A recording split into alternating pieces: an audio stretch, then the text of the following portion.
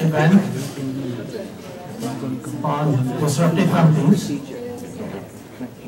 For those of you who don't know TiE, just a very brief introduction, because I don't want to be between disruptive companies and TiE introduction. We have a star panel today, so I'm also curious to listen to them. So at TiE Southcoast, which is a combination of San Diego and Orange County, entrepreneurs come together, network through events like this. Oh, slides are not up.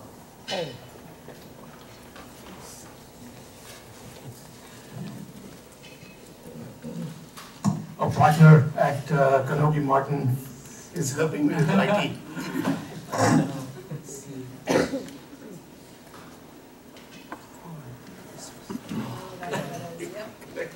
There you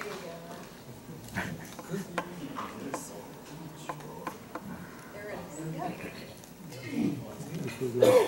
This was last the photo.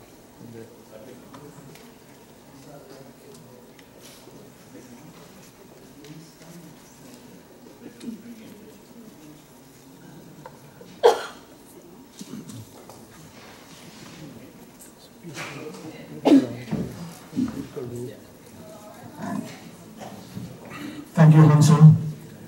So I think the idea of TiE is to bring together entrepreneurs through this monthly events that we do. Last event that we did was AI in healthcare. We had a very good turnout, 100 plus people. I think today also, I think we should have about similar turnout. And we shared knowledge. We work together and create opportunities. We've done funding. By the way, TiE also has a fund called Southcoast Angel Fund, and we've invested so far in 7 companies, really stellar companies that we've invested in. So we also, I think, want to create this entrepreneurial ecosystem through investing, through mentoring, through helping them on board composition, on alliances, and various aspects of creating a company. TiE's origin were successful entrepreneurs who took their company from $0 to $1 billion, came together in Silicon Valley, and today it has grown to 61 chapters across the globe. I think The Economist magazine has rated one of the largest entrepreneurial organizations. We are a non-profit, so none of us get any salaries, no pay, nothing. I think the key members that are part of TiE are business leaders, venture capitalists, lawyers, management professionals, various corporate that we've had as sponsors. So I think we've had pretty good diversity in terms of our members, which the industry is technology and software, banking, venture capital, consulting, healthcare, life sciences, many of them. The charter members are a pillar of our organization, and these charter members help create this TiE, and we have in San Diego chapter, we have about 32 charter members. I want to welcome our new charter members today, Rajiv Grover, Heltzen Choi, Sujit. Some of them, BK and others, are not able to make it, but they are also our charter members. And you can talk to them. Some of them are, Sujit has been at UCSD, but a very successful entrepreneur. He has created company. That company has been acquired, and and he's creating another company now, and you'll hear about it. So Rajiv Grover is a leader in education. He has also been an executive at companies, and I think we have learned something from him that he can also help us as an organization. And Heltzen Choi, he is a great supporter of TiE. This facility What do you think of this facility? So, Thank you, Hansu, and thank you, Kanobi Martin. By the way, I've been executive at various companies, public companies and all that. I've been officer of public companies. We've used Kanobi Martin. I don't want to put a plug or anything, but they're like top intellectual property firm in the country. So we have events that promote entrepreneurship and social networking together. And through social networking, a lot of companies are created, a lot of organizations are created, and I think that's where a lot of business is done. So I'm so glad. And there's always something happening. And next month, there is an event called TiECon 2023. TiECon is a global event that happens in Silicon Valley every year, and who's who of the industry will be at that TiECon event. For example, last time I was there was CEO of Microsoft, Adobe, Palo Alto Networks, so many organizations. And this year, I think the theme has been a variety of things in AI and life sciences, digital health, things like that. So I think you will get to see a lot what's happening in terms of trends and what things are getting funded, what things are achieving successes. So that's what I would say TiE is about. Next, I would like to invite Hansu Choi, who is the partner at Kanobi Martin, to say a few words.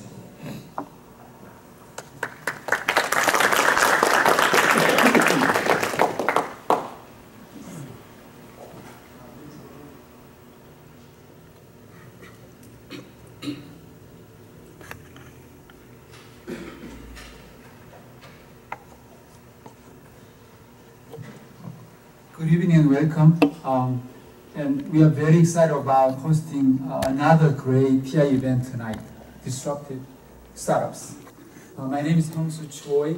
I've been with the firm over 22 years, handling electrical computer, med device, AI, and semiconductor area. We have been hosting and sponsoring TiE for the past, over the past 10 years. And we are very proud sponsor. And I was a charter member pre-pandemic, and then I didn't do anything during the pandemic, but I was able to re-engage with the charter membership. Since we are working with startups, I wanted to briefly explain what we do. So Kanobi Martins, we are one of the largest IP firms in the country. 7 offices nationwide. San Diego is the second largest office with about 120 people having 50 or so attorneys. We do only IP, patents, trademark, copyright, licensing, litigation, and covering all sorts of technologies from med device, biotech to AI. And we are working with many technology startups.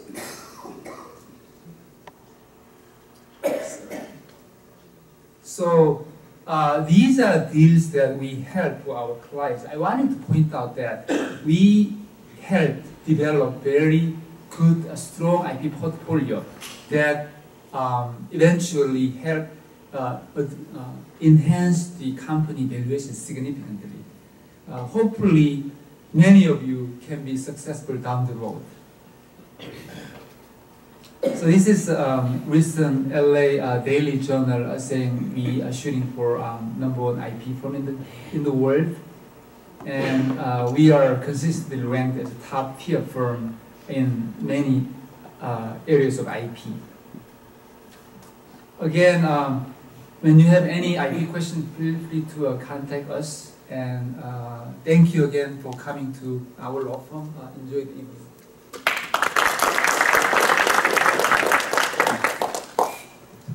Thank you, Hansu. Next, I would like to mention something about, we not only network with adults, but we also are training our young kids, high school students, to be entrepreneurs. We have a program called TiE, Young Entrepreneurs, that was founded by Jazz Grewald. She's here. And, I think it's been going on for many years now. And high school students who have graduated from these programs have done very well. Some of them have their own startups. One of the startups that I mentored with won the global competition and also has their own startup that is funded well. And, they've gotten admission in very good schools like Stanford, Columbia, things like that. So I think this program has had very good success.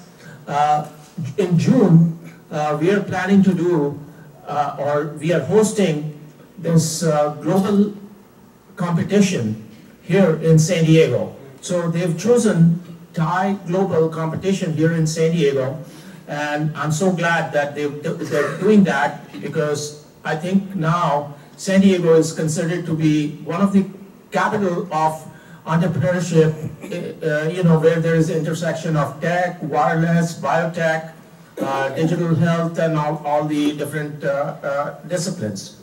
So I would like to invite Amrish, who is our charter member, to talk about the TiE Global Competition.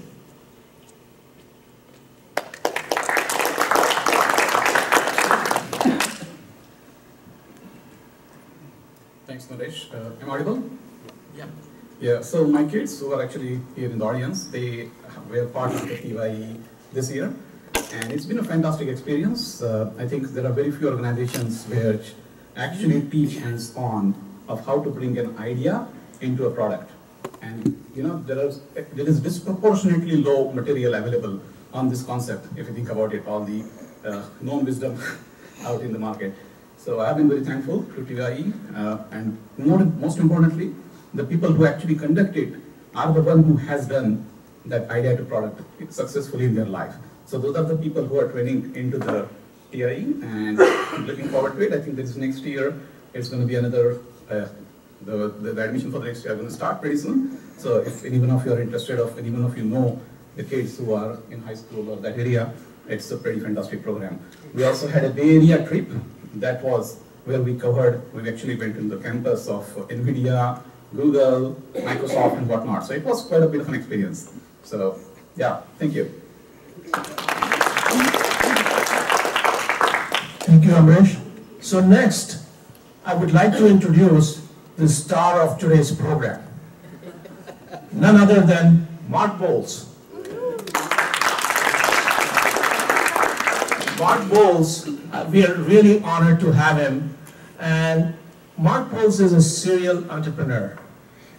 He has done 8 companies, founded 8 companies. He has raised $350 million, has 100 patents. He is just amazing, and I think there's no one other than Mark can do this disruptive company panel. So I would like to invite Mark to start the panel. Mark.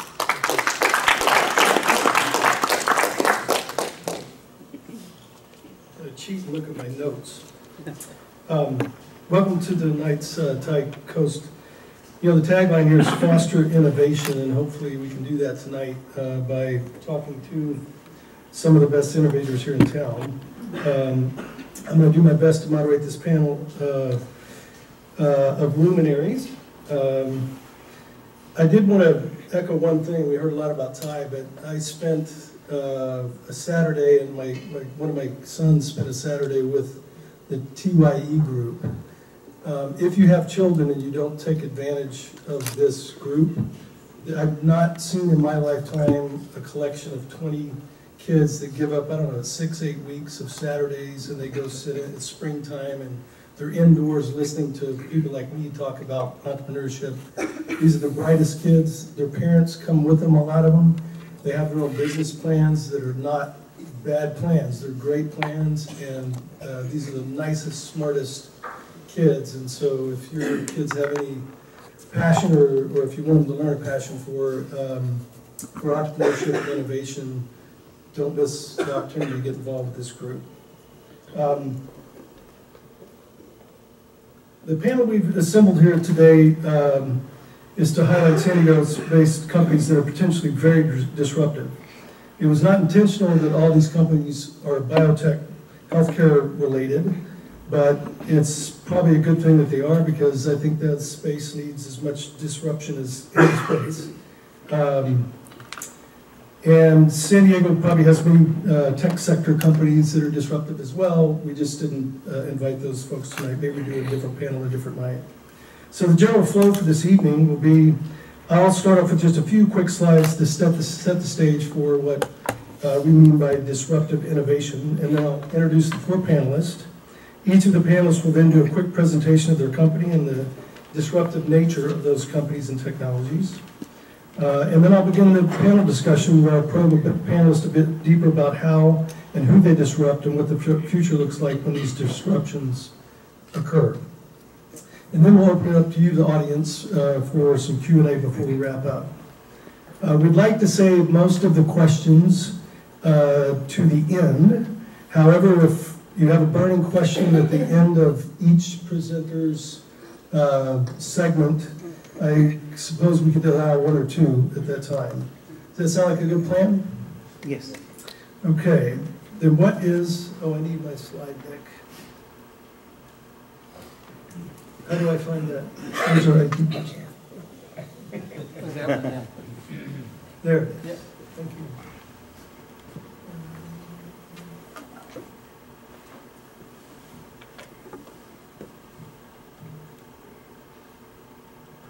Why is it not responding to my comments? Okay. Is this the clicker? Control L.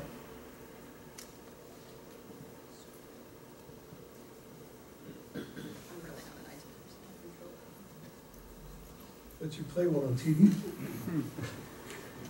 Okay, what is disruptive innovation? So first, the innovation we're familiar with is sustaining innovation. It's sort of a normal pace of innovation, continuous, evolutionary, incremental, and often conservative. That works, and it works well. It's the bulk of the market. But then there is disruptive innovation, that is when it's game-changing, radical, revolutionary breakthroughs happen and upend the status quo very quickly. What are the most common characteristics of successful disruptive innovations? There's enabling technology, innovative business model, and coherent value networks. So just briefly on those, an enabling technology is one that makes the product or service more affordable to a wider population. Think of Ford with its invention of the assembly line that reduced the price of a car dramatically. Second is the innovation in business model that makes the product or service ubiquitous where it was rare before. Think of FedEx with the invention of express mail and overnight delivery via air freight. And finally, coherent value network, where the entire market ecosystem, perhaps suppliers, partners, distributors, customers, all adopt a new technology simultaneously because its value proposition is markedly better than what previously existed. Think of Uber disrupting the taxi business almost overnight. Some more examples. Alibaba Group. They don't own any goods, but they're the world's biggest retailer. Airbnb is the largest provider of accommodation, does not own any real estate. Uber, the largest taxi firm in the world, doesn't own a single vehicle. And Facebook, the largest media company, doesn't create content. As I mentioned, Ford, it was all hand-assembled one at a time, and then they came up with the innovation of the assembly line, and it drove the prices down and made cars affordable to more and more people. We're all familiar with the Netflix blockbuster not overnight, but over a few years, they put those guys out of business. And it's not just startups that do it, big companies do it as well. If you think about Apple and some of these other companies, they continue to innovate. The iPod, first the laptop, the iPod, the iPhone, and so forth.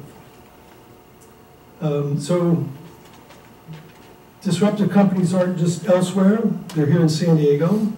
The 4 disruptive companies here tonight that we're going to have a panel with are Pleno, Pieter, multi-omics company, Truvian, a blood diagnostics company with Dena, Cardea, a bioprocessing unit, Mike will talk about that, and Cipra.ai, chronic healthcare AI. Okay, Dena, you are up first.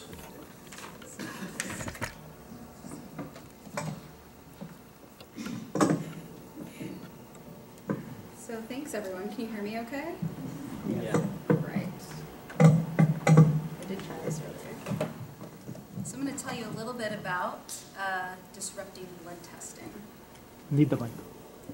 Mic. Can you hear me now? There we go. Perfect.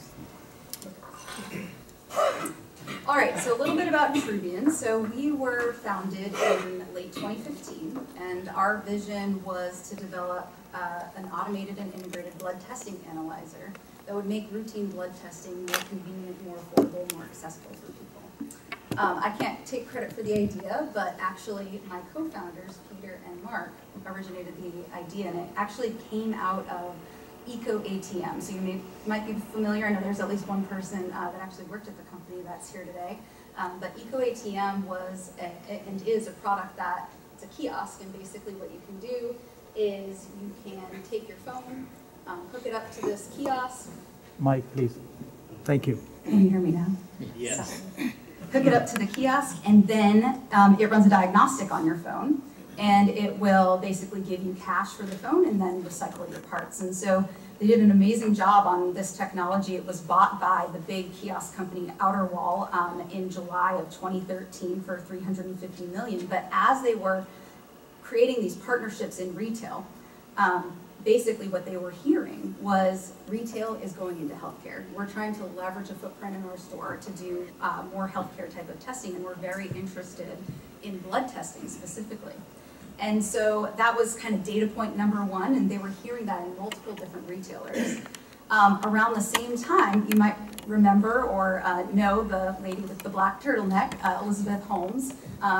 Theranos was emerging as, a leader in the blood testing space. And this was really at the heydays. They had just formed a partnership with Walgreens where they were going to be placing their blood testing technology in the footprint of those stores to enable that vision. And then what ended up happening, which we know a lot more about now than we did back then, was the technology didn't work. There was a lot of fraud and bad behavior, and essentially what happened was they had to pivot, and they took blood in the stores and then they shipped it out to a clinical laboratory in the Palo Alto area to run testing, and they did that also incorrectly. But we didn't know a lot about what was going on. We saw the vision, we heard the feedback from retailer and the retail space, and we said, okay, we know that there's a need. Theranos has a great vision, but we didn't see the product that would be right there in the store that would help realize this vision. So we put the company together in September of 2015, got seed funding from a venture capitalist, Domain, Kim Kamdar, here in the San Diego area. She took on the founding CEO role. And then within a month, the first Wall Street Journal expose happened, and there was a whole unraveling of Theranos. And so if anyone's interested in that story, I'd be happy to kind of tell you a little bit more about that. But on to Truvian. So blood testing is really important. The majority of medical decisions are based on lab test results. It's how we manage chronic disease. It's how we prevent illness. But given that, only 40% of patients, or actually 40% of patients, they skip getting their blood testing. And so why is that? And don't look at your neighbors. There's many of us, including myself, that decided to skip getting blood testing. But why do we do that? It's because there's a lot of steps, it's inconvenient, it costs money, and at the end of the day, when you get your results, you're no longer with your healthcare provider, and you can't talk about what those results mean for you. And so if you go to see your doctor for your yearly exam, this process will probably sound familiar. It's laden with friction. You have to schedule a visit at the doctor, you go see your doctor, you're waiting in the waiting room, you visit with the doctor, they do all the vitals and all of that, they talk to you, and then at the end of the visit, they say, hey, you should go get your blood drawn so we can see how you're doing. And then you have to go somewhere else, typically, maybe it's a different room in the facility, maybe it's a draw site off-site, but you go and get your blood drawn, and typically it's 3 tubes of blood. They collect that blood and they send it out to large core laboratories that run those blood samples on large analyzers. And the reason that they're collecting multiple tubes of blood is because there's multiple different types of instruments that process those blood samples. And so you need a different tube for each instrument. And then after those blood samples are processed, the results are then available, but now it could be next day, it could be several days in many parts of the US, and you're no longer with your healthcare provider. And so that's the current process today, and what we're trying to do is reimagine that process and make it much simpler, much easier, and take out that friction. And so with the Truvian system, we're gonna place that directly where the blood's being drawn, so that you come in, you see the healthcare provider, you get your blood drawn right away, it goes right into the device, and then you're able to have the conversation with your healthcare provider about your results before you leave the clinic. So that's what the future will look like. And so what is our technology? It's an automated and integrated blood testing analyzer. It's about the size of a desktop, and I'll show you a quick video so that you can see it. And the unique attributes of the device, which has really never been done before, is we can enable chemistry, hematology, as well as immunoassays in the same small footprint with a small amount of blood, and deliver core laboratory or reference laboratory quality performance. The first panel that we're looking to get cleared through the FDA, we call it the True Wellness Panel. It has 32 tests. These are the most frequently ordered tests in the US, and some of these will probably sound familiar to you. It's your comprehensive metabolic panel, which is predominantly chemistries, your complete blood cell count, which is your hematology, your lipid panel, which is your cholesterol, HDL, and more of like a healthy heart type of panel. Those are also chemistries. And then 2 immunoassays, your thyroid, TSH, and then hemoglobin A1C, which is a diabetes marker. And it's a really simple workflow, and it has to be simple because this is not going into central labs, but in distributed settings, in point-of-care settings. And so essentially what you do is you collect the blood sample. You only need 300 microliters for that full panel that I just mentioned. You put the blood sample into our consumables, and we have a support pack, and we have a disc. You place these into the device, and there's a touchscreen interface, and you can run the panel, and then within 20 to 45 minutes, depending on how many tests you want to see and look at, you can get your full panel of results on the screen. You can print them, you can connect into an EMR.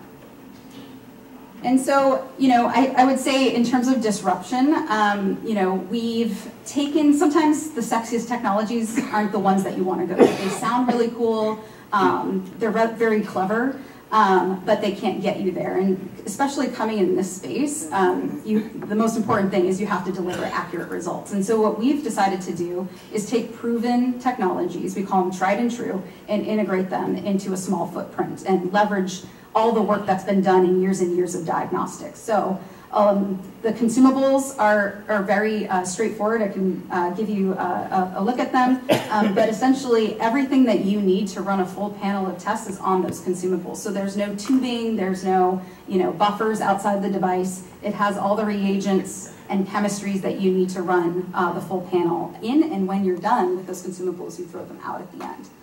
And then with regards to the analyzer, we have different optical modules that are essentially tried and true kind of techniques. So we use an absorbance module, and we do absorbance assays for chemistry. We have a fluorescent confocal scanning technology that helps us to do immunoassays, fluorescent immunoassays. And then we leverage a digital pathology concept for hematology assays. And so what we wanted to do when we kind of came up with the design of the product is we wanted to make, again, the product as simple as possible for the places and locations we're going to put the device in. And so one of the things that we needed to do was eliminate all pre-analytical steps. And so one of the first things that happens when you draw blood at these sites is they have a centrifuge and they spin down the blood for chemistry assays, and they isolate that plasma, and then that plasma is used for all of your chemistry tests. And so with our consumable, our disc, we have 2 plasma separation features on board the disc. And so in the device, once the whole blood is added, the device will take the blood, it will dispense it into those features, the disc spins, and that plasma is then separated, purified, and can be used for chemistry assays. We've also converted a standard cuvette sort of absorbance technology, you may remember from, kind of Chem 101 and Beer's Law, into micro wells on the disc. And so you can kind of think of all of these little wells around the disc. Those are little, essentially, cuvettes. And we've miniaturized chemistry reactions, but using tried and true chemistries onto the device.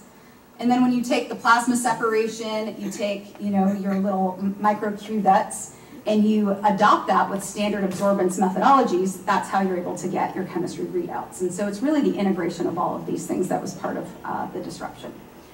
And just recently, what we've been able to achieve is a pretty big milestone. One of the biggest critiques of Theranos was that they were claiming all this great data, but they didn't allow anyone to come into their facility, look at their instruments, run their instruments.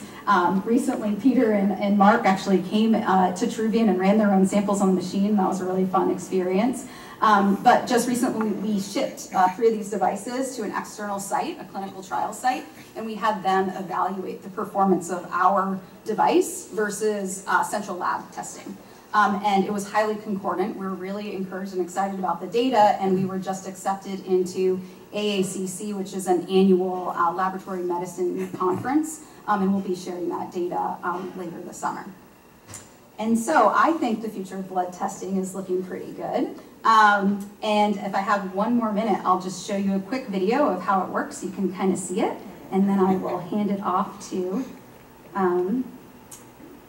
Pieter. So here's the device. You can get an idea of the footprint. It's on the lab. And again, the first step is you're going to collect your sample, 300 microliters for a full panel. And then through the user interface, you can enter in patient details about the patient, their birth date, their sex. Then you open the drawer. The screen tells you you need to mix that sample. You place that sample into the support pack. And then you take the support pack and the disc, you put it into the device. That's really all the user has to do. Then you start the test, and again, everything else is going to happen inside the device. It issues a timer, counts down, and then at the end of the run, it'll say, I'm done.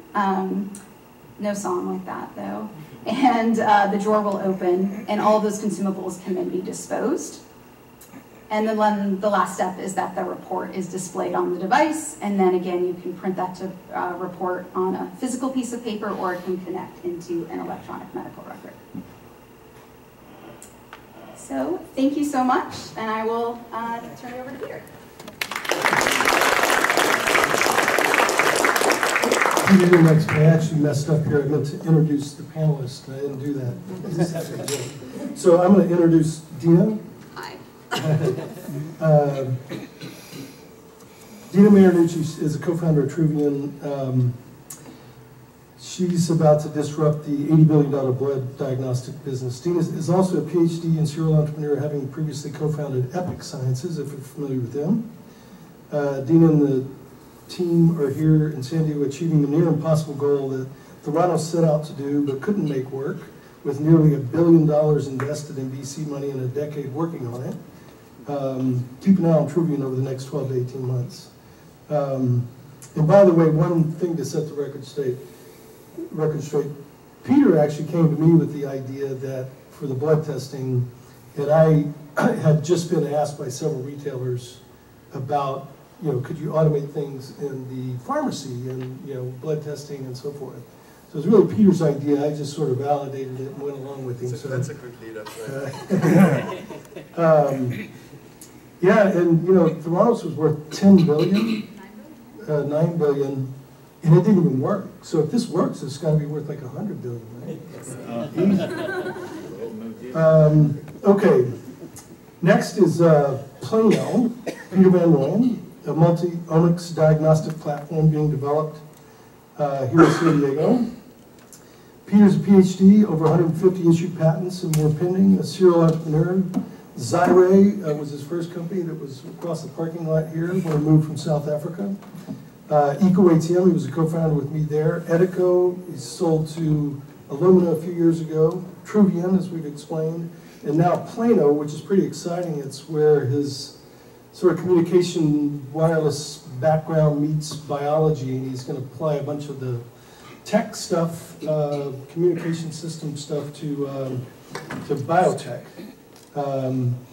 All of Pieter's exits have been 100 million plus, so keep an eye on Pleno.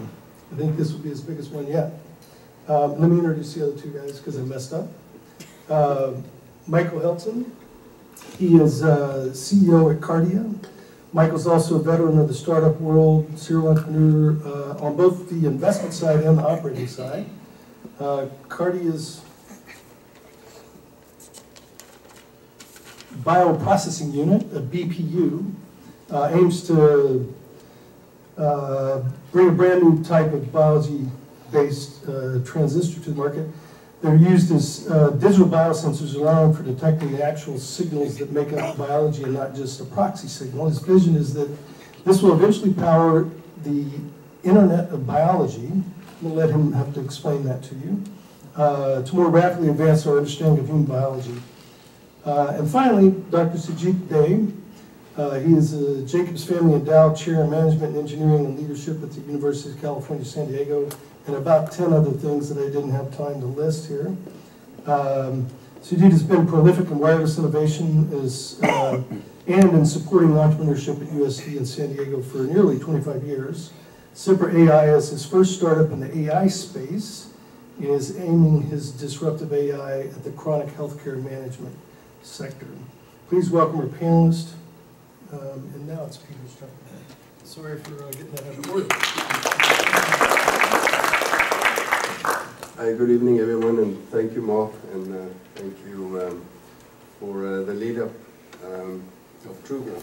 So what Truvian is doing, as you've heard, is doing blood testing.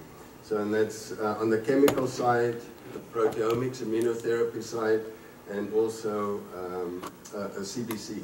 So what we're doing is more on the molecular diagnostic side. So in other words, it's looking at DNA and the use cases of all of that. So I thought the best way to explain what we're doing and why it's disruptive what we're doing is to use, to explain a use case that one of our customers are using our instrument for and our technology for. So this specific example is for non-small cell lung cancer.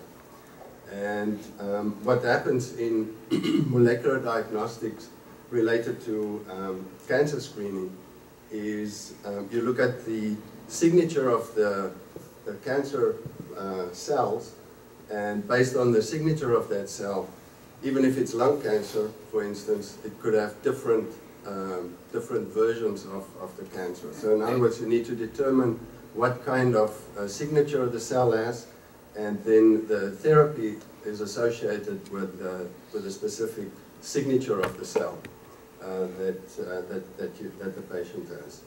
So how that works, the best way to explain it is really to look at the standard of care for small cell lung cancer.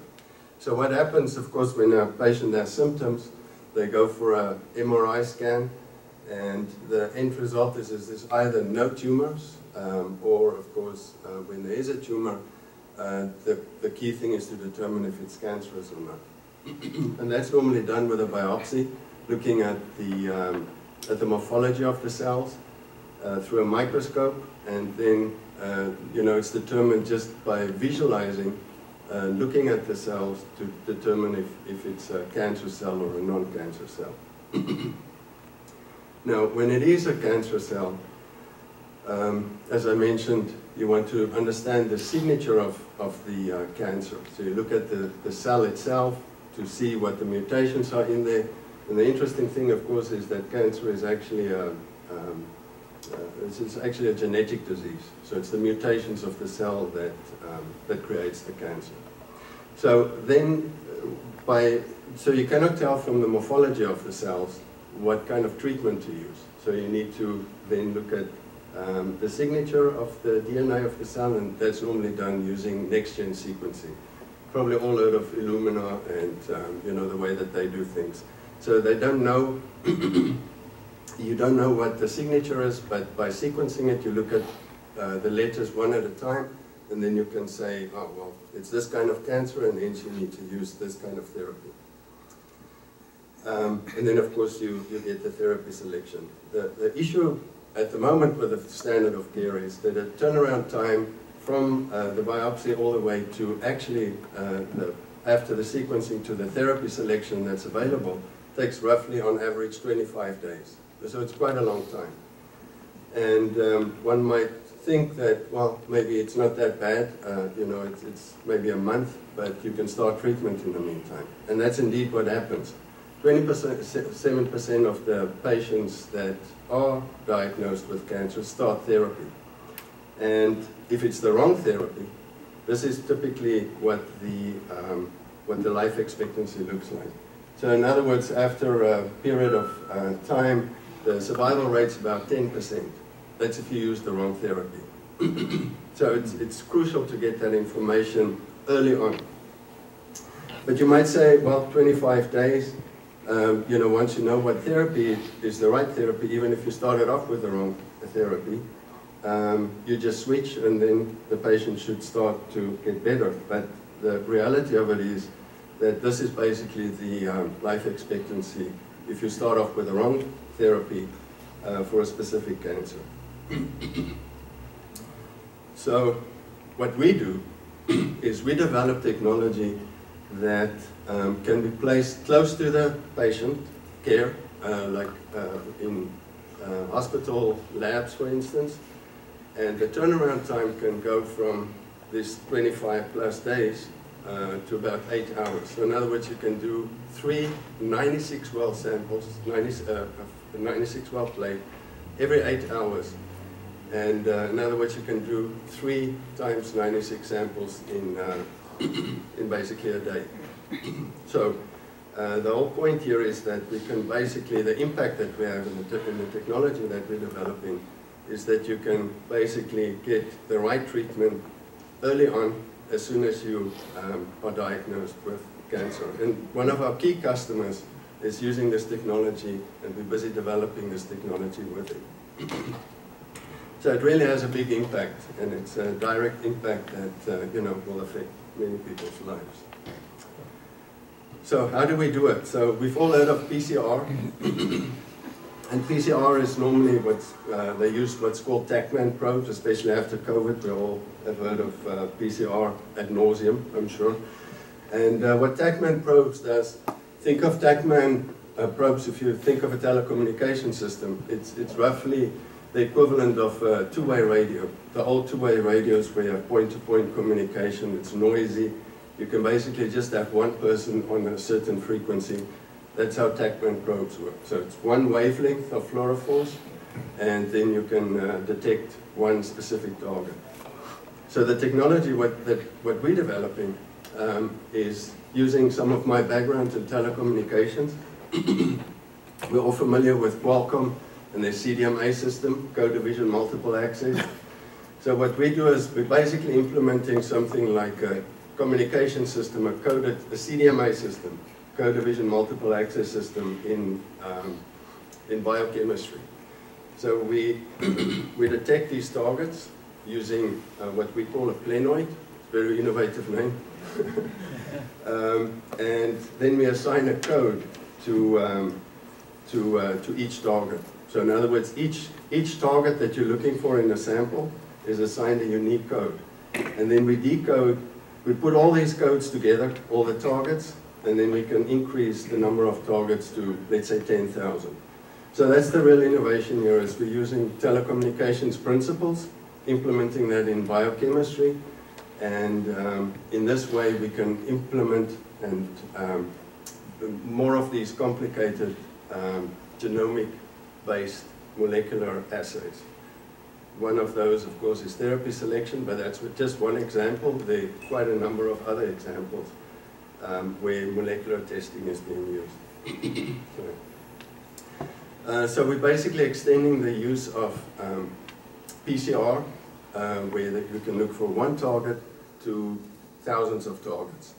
And sorry, it's for these kinds of applications required to have many different targets. So the alternative to using our technology is sequencing. And as I mentioned, the problem with sequencing is very expensive. It takes a long time.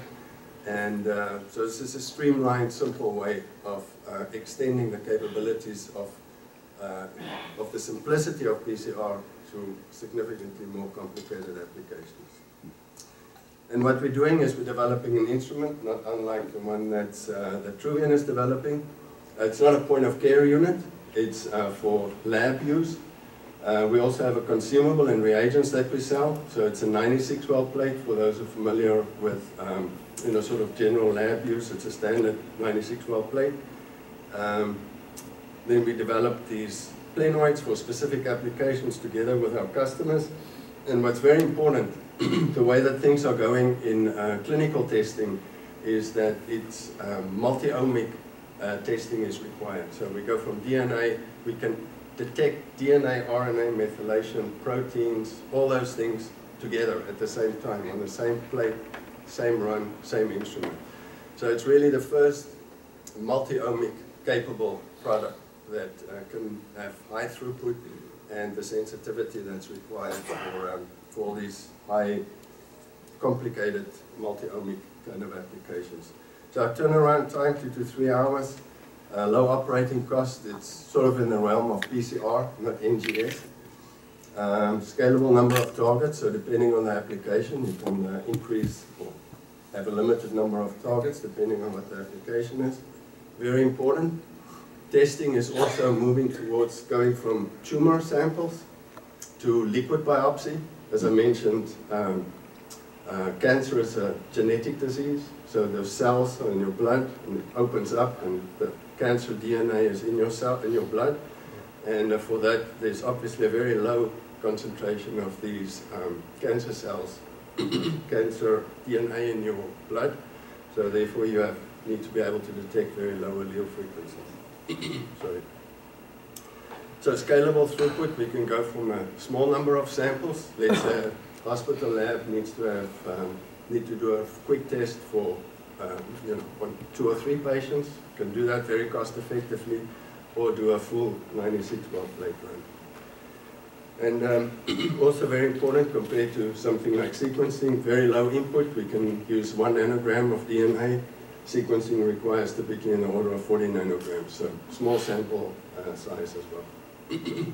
So that's our story, very excited about it, and thank you for listening, appreciate it.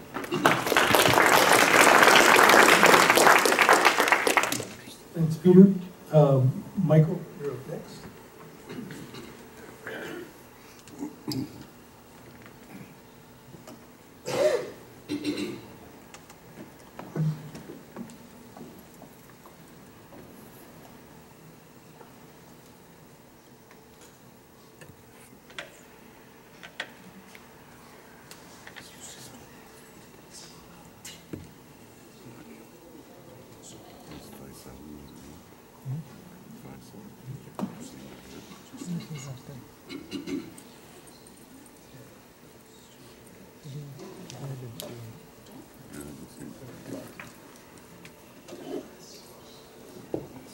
Thank you for your time today.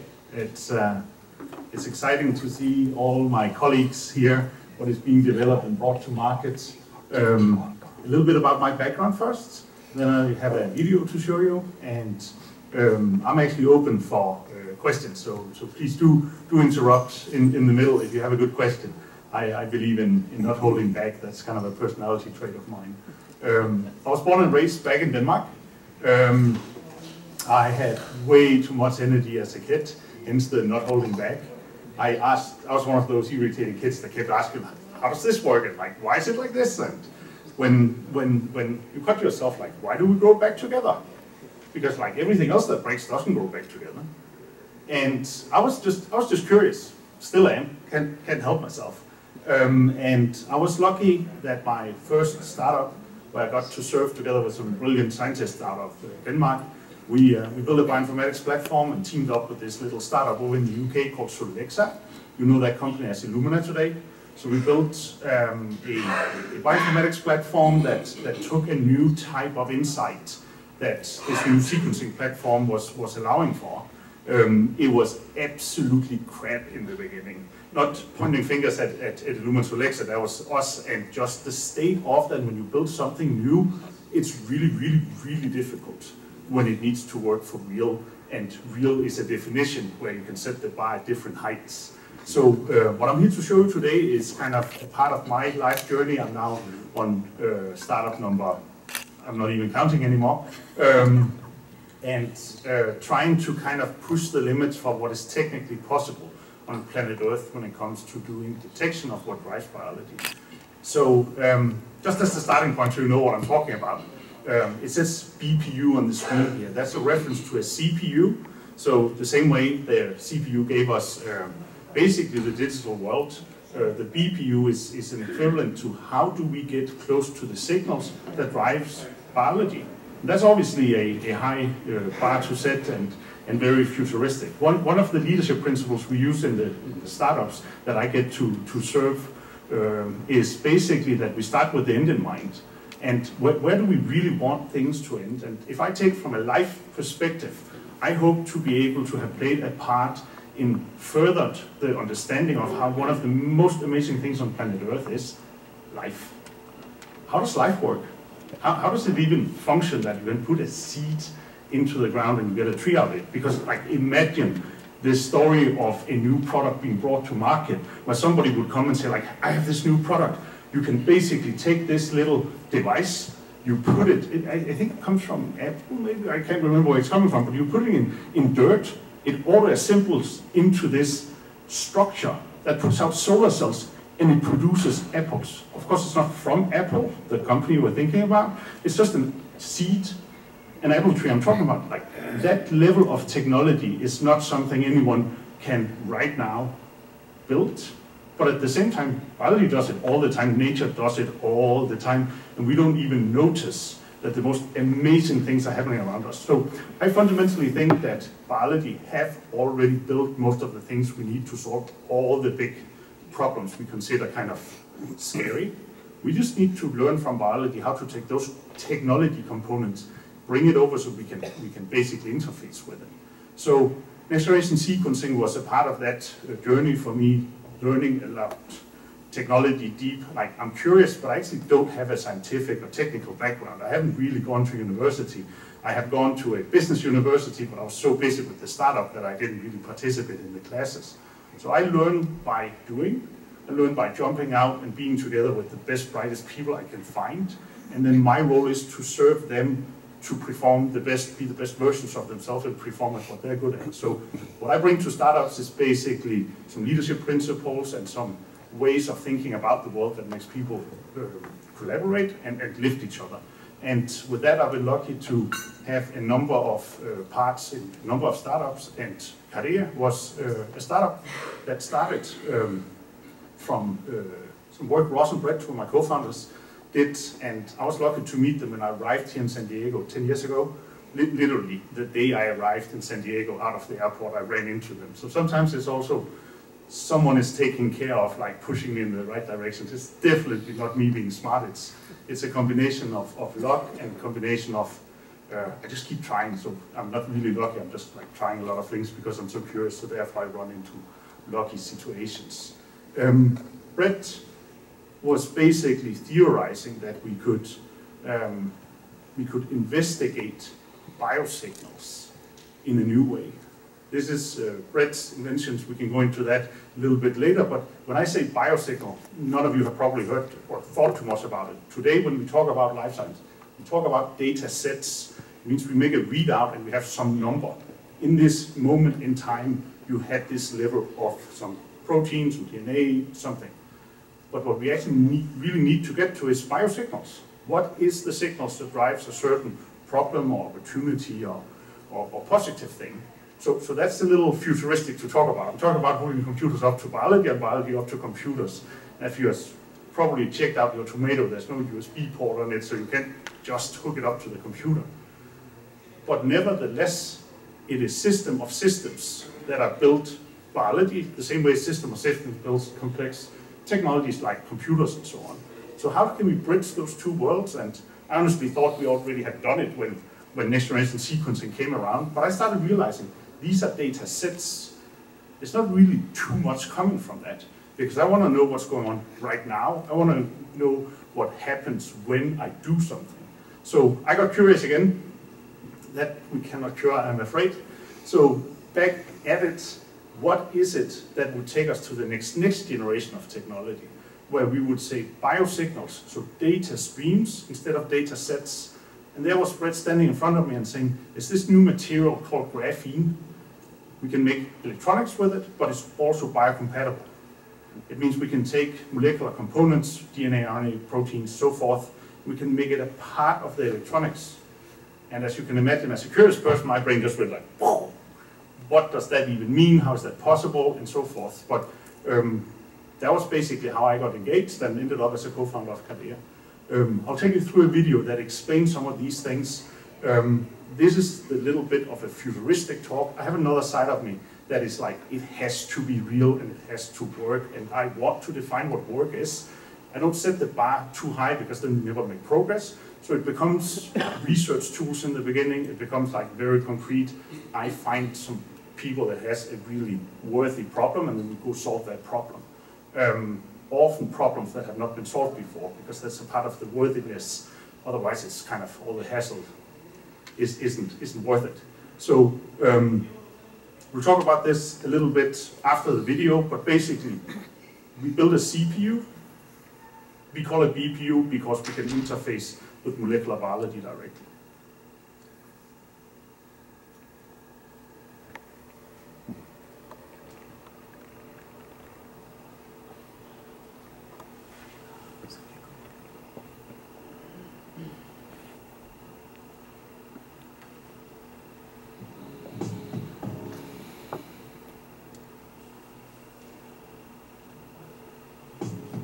We truly believe that biology is technology. It's just technology so advanced that we built it. We decided to take two of the hard. I'm just going to let it buffer a little bit here and make sure we get sound up. Sorry about that.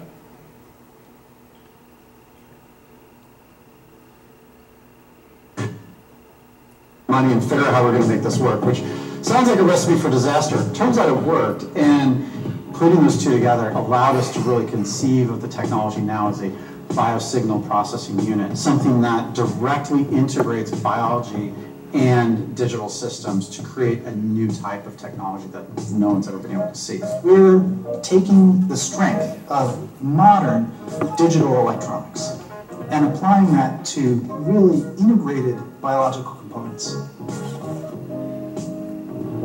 There's a number of measurements you cannot do today. If you want to know how an RNA binds to a protein, people will look at you and say, well, unfortunately, you can either choose to look at the RNA or you can look at the protein.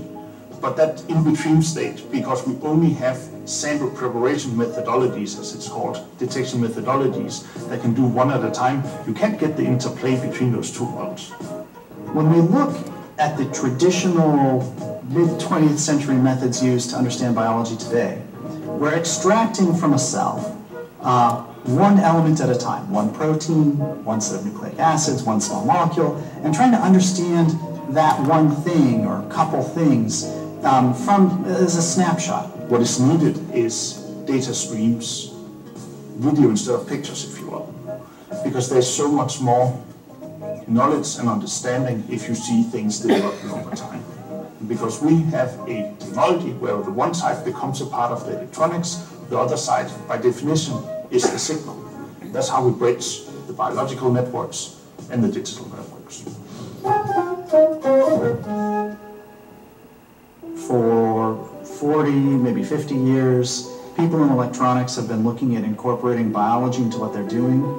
The issue is that typical electronics don't work well in salt water. So if you take a silicon transistor and you stick it in the most benign biological fluid you could think of, it will oxidize. But if you want to do something like look at what an enzyme is doing in real time, or do multi-omics, look at genetics and proteomics and metabolomics all at the same time, you need something that can do a field effect measurement and survive being put in salt water, or blood, or urine, or buffers, any of that kind of stuff. Bridging the gap between the silicon-based transistors and BPU using graphene, a wonderful material that is provided to us by nature, which is biocompatible, which is faster in transferring these electronic signals, so allows us to look at biological event in real time, can really expand the applications of all of these electronic gadgets that we have around us as a tool that can now be used to monitor our health. The process of developing a disease is a very complex process. It's not only going from genomics to phenotypes to proteomics. There's all of these events that are happening simultaneously that are defining the pathology that is causing that disease. If you can really tap into these multiple different biological events in real time and look at the interplay between genomic, proteomics, epigenomics, you can really understand the disease processes much better. Our role, instead of creating or re-engineering tiny robots, tiny systems, it's to work with biology, to use the technology that exists and figure out how to integrate that. We've got this concept of a BPU, which is Biosignal Processing Unit. And this is the core of the hardware that's required to run the platform. The platform is the hardware, the BPU, the reader that controls the BPU, which you can think of as the chipset, but also the wetware. These components that can have meaningful two-way communication with biological elements, and the software, the part that tells the reader what to do, interprets the signal, presents that information to the user. So the range of application can really vary from agriculture to molecular testing for disease diagnostics to quality control applications for CRISPR-based therapies and many others. Powerful applications of a multi-omics BPU platform is the ability to perform liquid biopsies. Liquid biopsies are very important for cancer diagnostics, where we need to be able to monitor free circulating DNAs, proteins, and other molecules. Imagine if we can do that all within the same platform and monitor how these different biomarkers and the interplay between these different biomarkers play a role at the different stages of cancer development.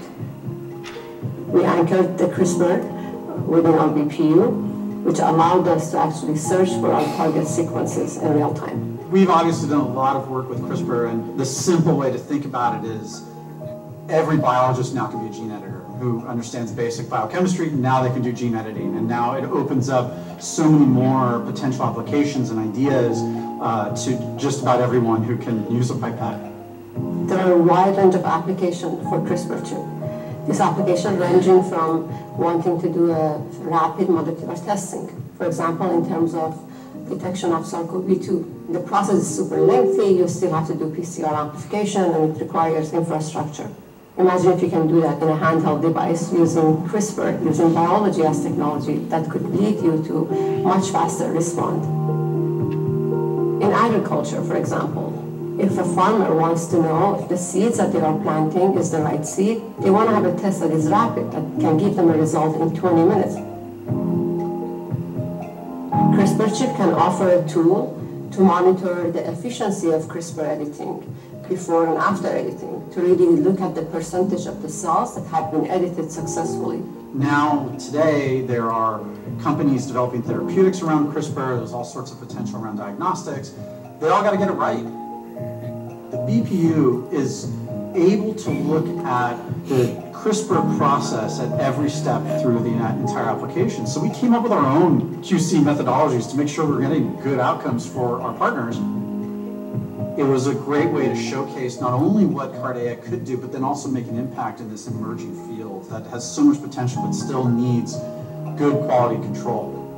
We also have developed a new version of CRISPR chip, which can detect single-point mutations. And as you know, 50% of human diseases are a result of single-point mutations. So this could be very powerful technology for early disease diagnostics. Using graphene to bridge the gap between silicon transistors and BPU, now we have a gateway to biology.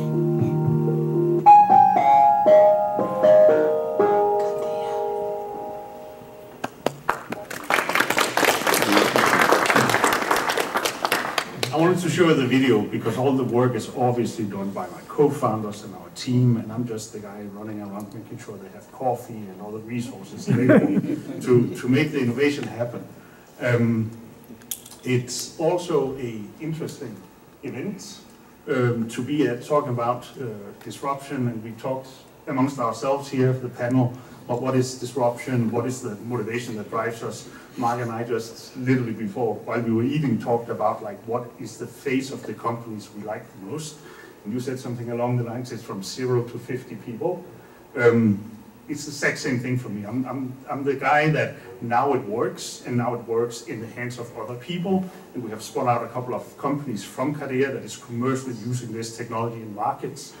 Then it's actually probably better that I get out of the CEO chair, let someone that knows how to be really a CEO and driving from there. So I'm starting a new company next week.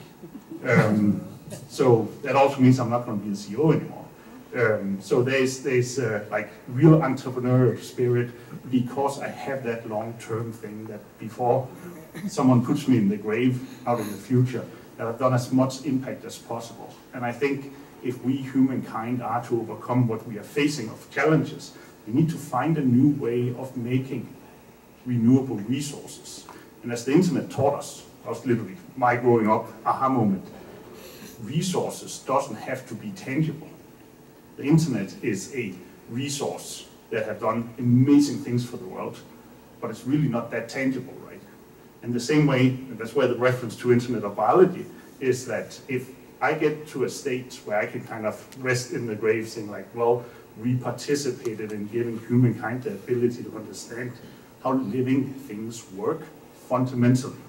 And we can start using the building blocks of biology as hardware, as technology, as electronics, then there's going to be plenty enough resources for everybody. That's the future I would like to basically hand over to the next generations.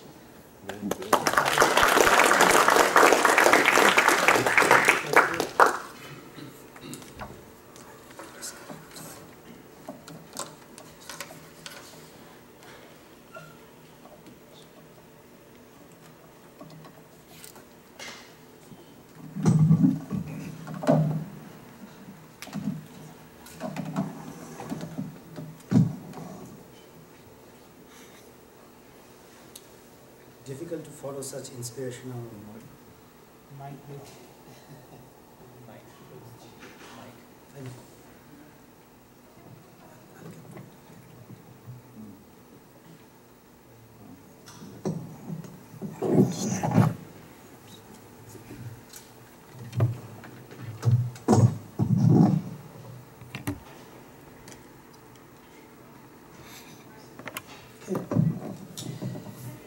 Thanks everyone for coming. Thanks TiE for hosting us and Mark introducing us. So I'm talking about our journey that has started a long time back, 7 years back. But as a company, we are very young, and it's been fascinating. It's been educational. I come from a university background, have started companies here and there during the journey, but this has been quite fascinating. And I'll try to relay, what we are doing, what we are learning, and our passion for it, and our hope that this will really, hopefully, change the world. So all of us have been aware of, all the positive press AI has been getting, right? Turn on any channel, turn on, any social media, AI is all over. But we started, as I said, this journey long time back. And our early partners and our sponsors and collaborators had believed in this several years before ChatGPT came. So, one of the areas that we are focusing on is chronic conditions and how can we use AI to develop meaningful, precise care techniques which will actually reverse the chronic condition and prevent chronic conditions to happen. I also wanted to acknowledge two of my co-founders who are sitting there. Hands up. Yeah, okay. So, chronic care really needs an urgent fix. It's not a marketing thing that I'm saying here. I was startled when we discovered, together with our early partner, Kaiser Permanente, how problematic the whole thing is. It's just not in terms of numbers. I've not even listed all the other chronic problems, like mental health. It's not just the volume of numbers. It's not just the impact it is having on US and global economy. It can be devastating for so many individuals, families, and so on. And the problem is, as much as, and I'm really glad, my colleagues here are focusing on, cancer treatment and so on. Those are really, really important things. But simple things like chronic conditions, there is very little, little progress made in the last several years in terms of how we manage things, how we provide the care.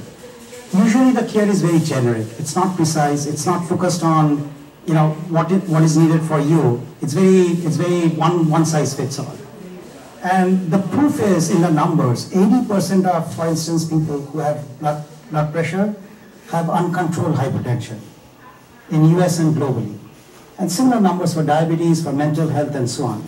The other big problem is, what I said is true, that the care mechanism remains kind of the same, but there are attempts being made to disrupt and to figure out better ways of doing things. And one such route of doing things better is through remote patient monitoring.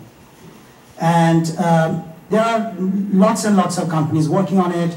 A lot of healthcare providers around the world, not just in US, trying to look into it and adapting it. The problem is that remote patient monitoring produces a lot of data, but the eventual care needs to be delivered by who?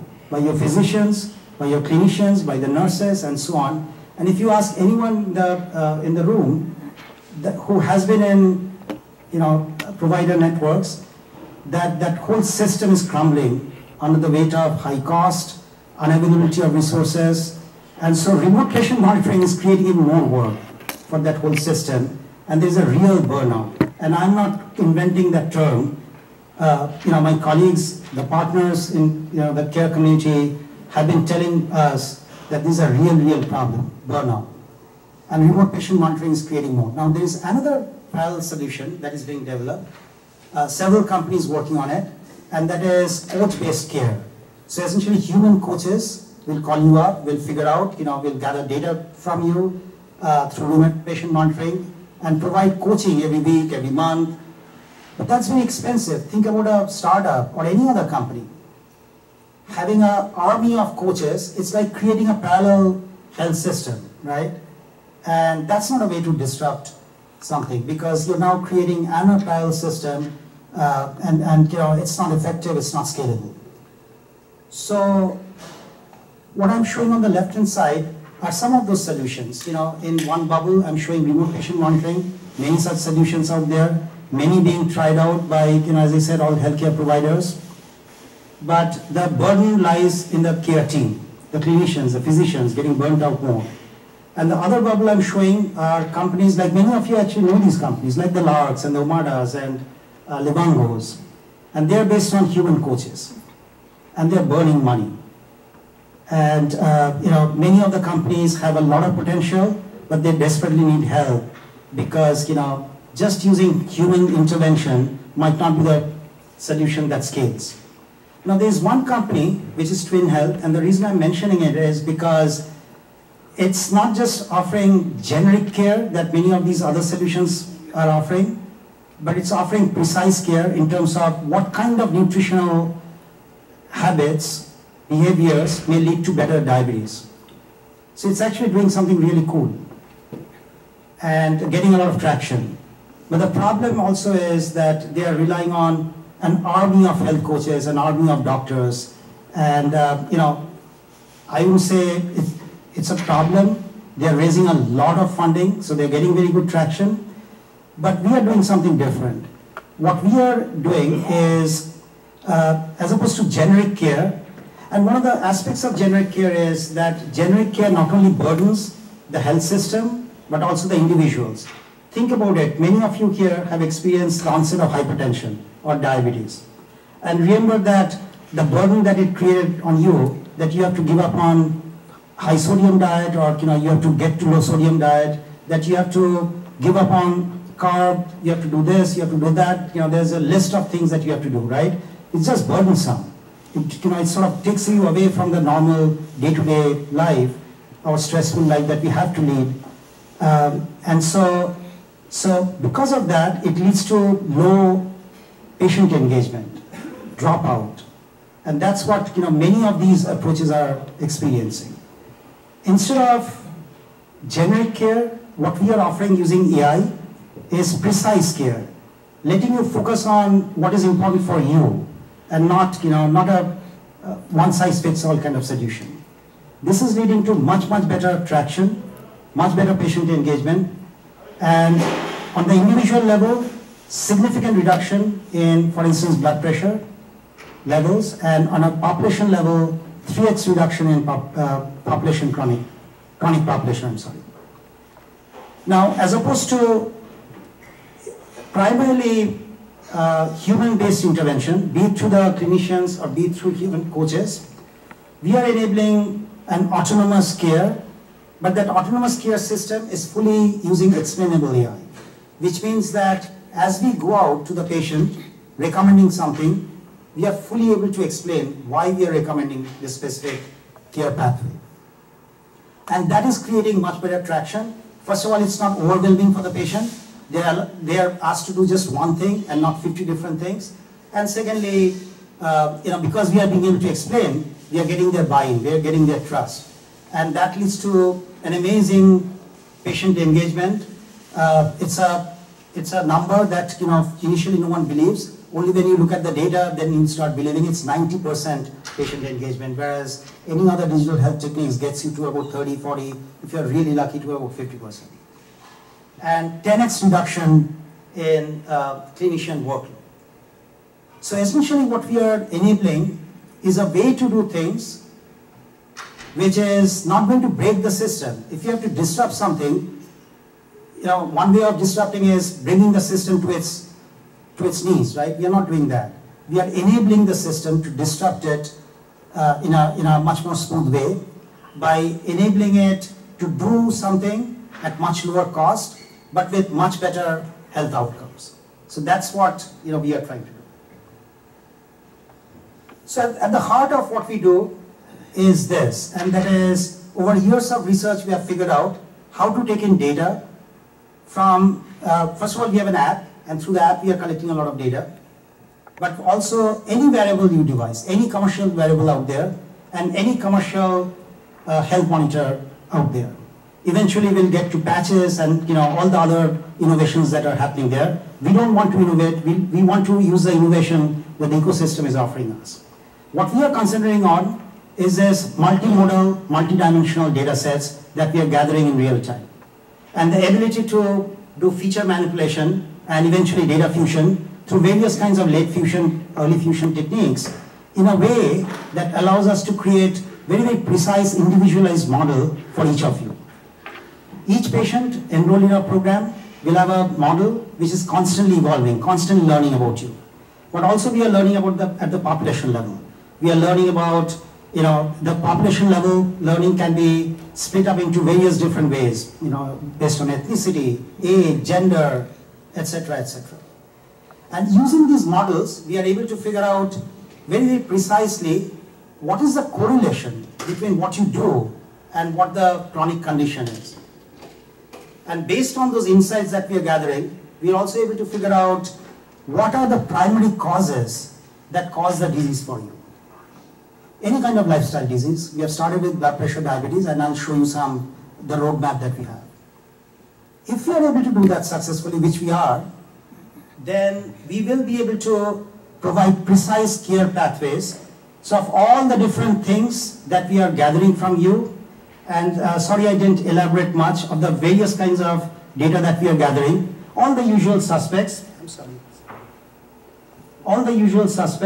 from nutrition, sleep, activity, various mental wellness factors, vitals, CHR, demographic, socioeconomic, contextual, your preferences, and so on. And it's not like we are gathering all the data at one shot. It's a gathering of data that is going on for days and months and years.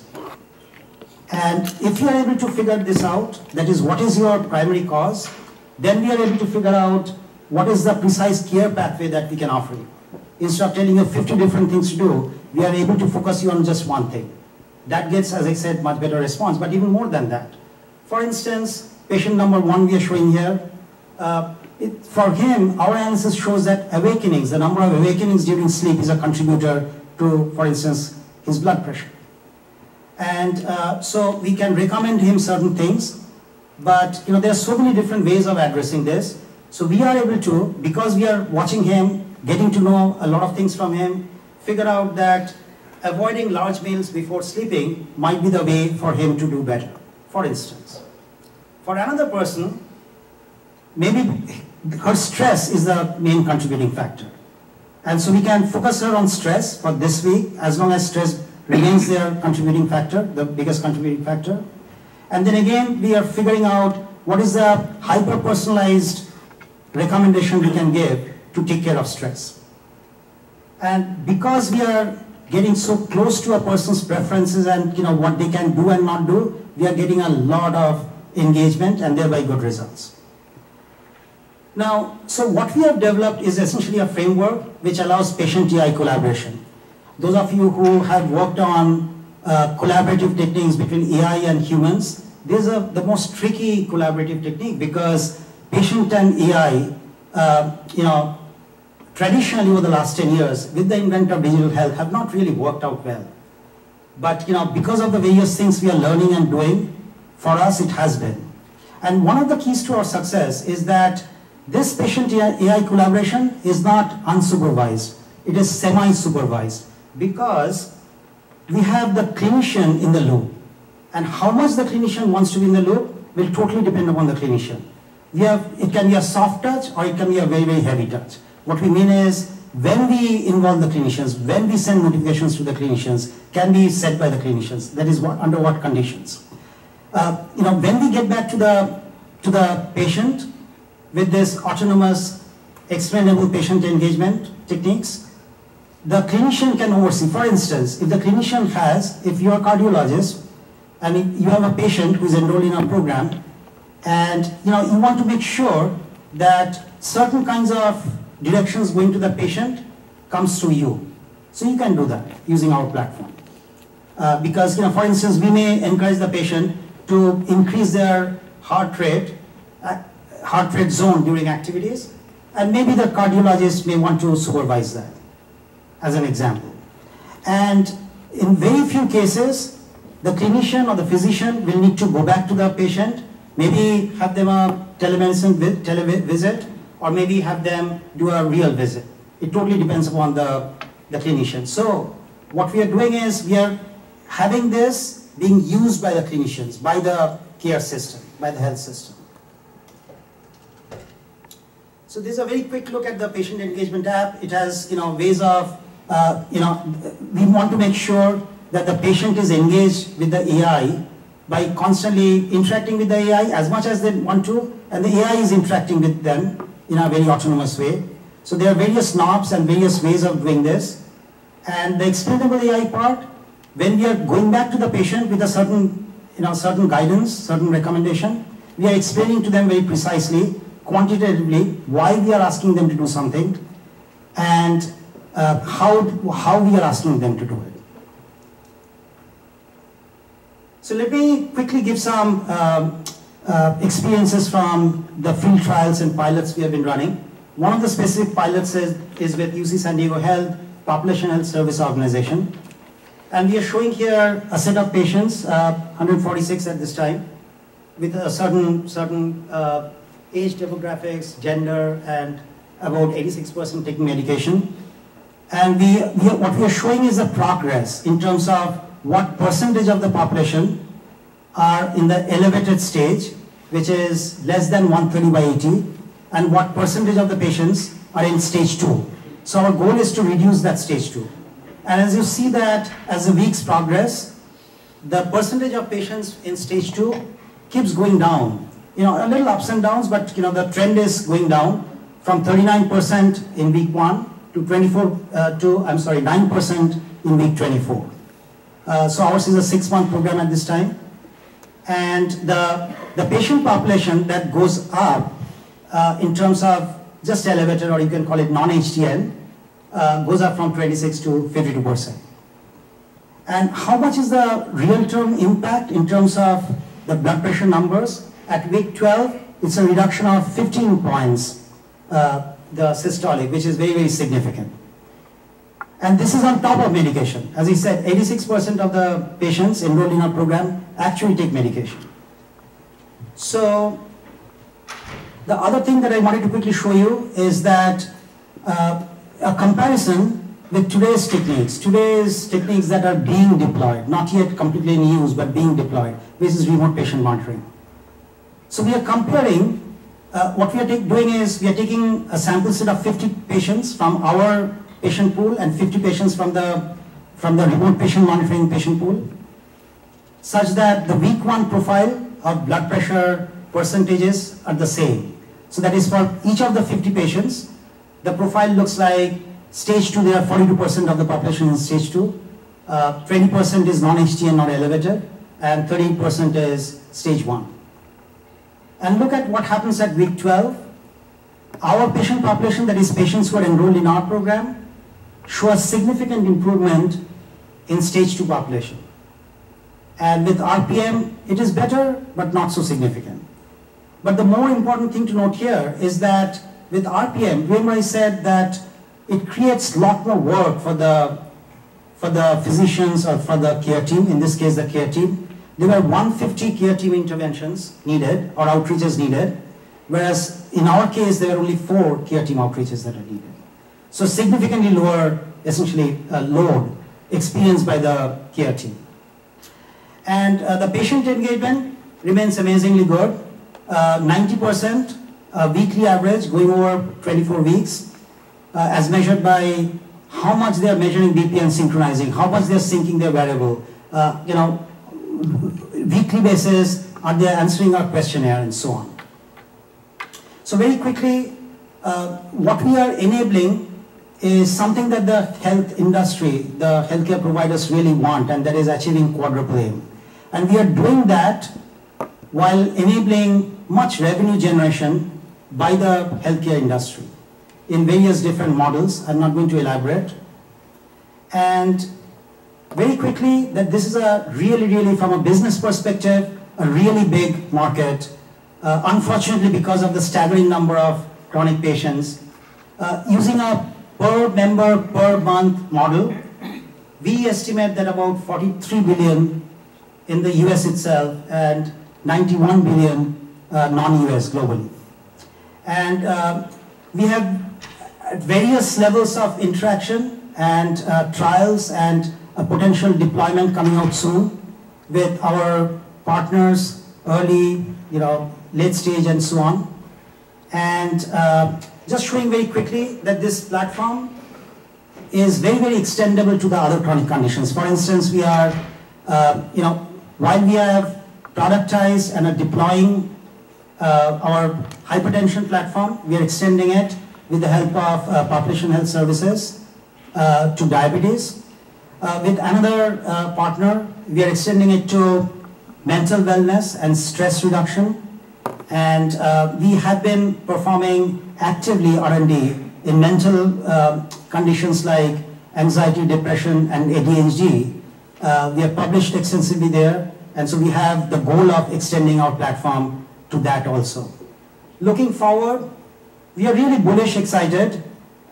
We want to touch at least 50% of the patients with hypertension and diabetes by 2030 in US, and about 25% globally. That's why we are seeking out and we are partnering with global partners also. And something very passionate for all of us is that chronic conditions are the worst in underserved populations. And so we are also working with safety net providers to address that. Our goal is to make sure that we have effective chronic care, but low-cost effective chronic care in the hands of the underserved populations. And by 2035, our goal is that we want to cut down the uncontrolled population, chronic population by half. It's a tall order, but we are very bullish. And thank you very much for your attention. Any questions? You have our website and email. Thank you.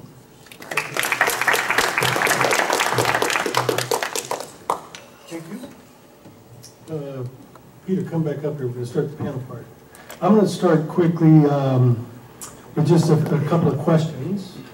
And this will be a lightning round. So let's keep all of the answers sort of to a minute or less. You had your chance to give your pitch, and now it's sort of a lightning round. And I'll just ask a few, and then we'll open it up to the audience. I guess I need the mic. Okay, in 1 minute or less, and we'll start with Pieter and go this way. How is your company or technology disruptive, and who or what does it disrupt? Well, that was my presentation. Well, I think the important thing is that technology like this can really have an impact on really quick diagnosis and getting patient care done effectively.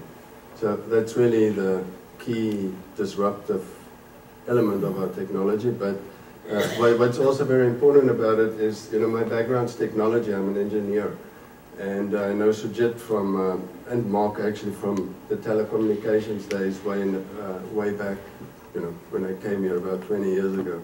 So it's applying some of the seemingly unconnected technologies into something new, and that's what's really exciting about what we do, is applying engineering principles, telecommunications to biochemistry. Okay, while you're there at the mic, so you don't have to go back and forth, and we'll just do it this way. The follow-on question to that is, in 5 years, what does the world look like different than it would be based on your disruption? Yeah, I think that's part of my presentation is, effective treatment. People can get the right therapy when they need it. And that's really the key to what we do. And I think maybe to extend on that, COVID, as we all know, used PCR to do testing, but that was looking for one target. All these sort of new genomic applications like cancer screening, tumor profiling, early cancer screening, etc., requires many targets to be detected. And that's why sequencing is used generally for this. So our technology is just making it sort of a streamlined race car version of, sort of a truck, which sequencing is. You can put everything in there, but it's slow and it takes a long time to get to where it's supposed to be. So we make the streamlined version. You make a fast truck. There we go. Right. Thanks, Pieter. Okay. Any other questions? Is that what you wanted to do? Yeah, let's save the questions till we get through the, no. Okay. No, go ahead, questions. Okay, questions. Yes, please. First of all, thank you everybody for your leadership, for building such inspiring businesses. I have a question about disruption as well. So we've all talked about, disruption is a great concept. And of course, with it, you build great wealth for your company, you bring excellent value for your shareholders, also to people, but there is a negative connotation to it as well. So it creates something great, but it probably puts many companies out of business, many people out of jobs or so. So this month, Harvard Business Review published an article about going beyond disruption. And so creating something which is like a new problem and others have not solved it. So that means that it creates something new, it's useful, but it also does not come with a negative impact on society. So my question is, have you guys thought about going beyond disruption and not like doing something which is better, faster, cheaper, affordable, but addressing a problem that's just not addressed before and creating something that not just creates value for your shareholders, but also stakeholders in society as well? Well, yeah, so quite honestly, I think what they're doing is certainly creating something very useful to society. And I think the key thing here is that, it provides opportunities for care to to more people because it is indeed cheaper. You know, so I really think, you know, new technologies always come along, but I think when the internet started, and now with AI as well, you know, people think that we're going to lose a lot of jobs, which is certainly potentially the case. But if you look at technology and the way that it advances, it always creates more jobs and more opportunities, just different jobs and different opportunities. So I think especially doing innovation in healthcare creates a lot of ripple effects of advantages to everybody. Because in the end, you just have everybody has an opportunity to get care and a better life in a more efficient way. Anybody else with a difficult question? Yes, then take them now, please. All of them, and then the questions to us. I have a question for the first speaker and the last speaker. Okay. Is that okay? The first question is, I've been a physician, primary care physician for many, many years, and your technology, your lab, you know, precise lab, you know that, you know, it's phenomenal. It's unbelievable. When I started my practice, you know, I was using a lab, in-office lab, and I was doing a lot of tests. When the patient comes, we do the testing before the patient leaves. I do the batch. I'm talking about 25 years ago. But what happened was all the bigger labs, Quest Lab, LabCorp, and all those guys are getting upset about it.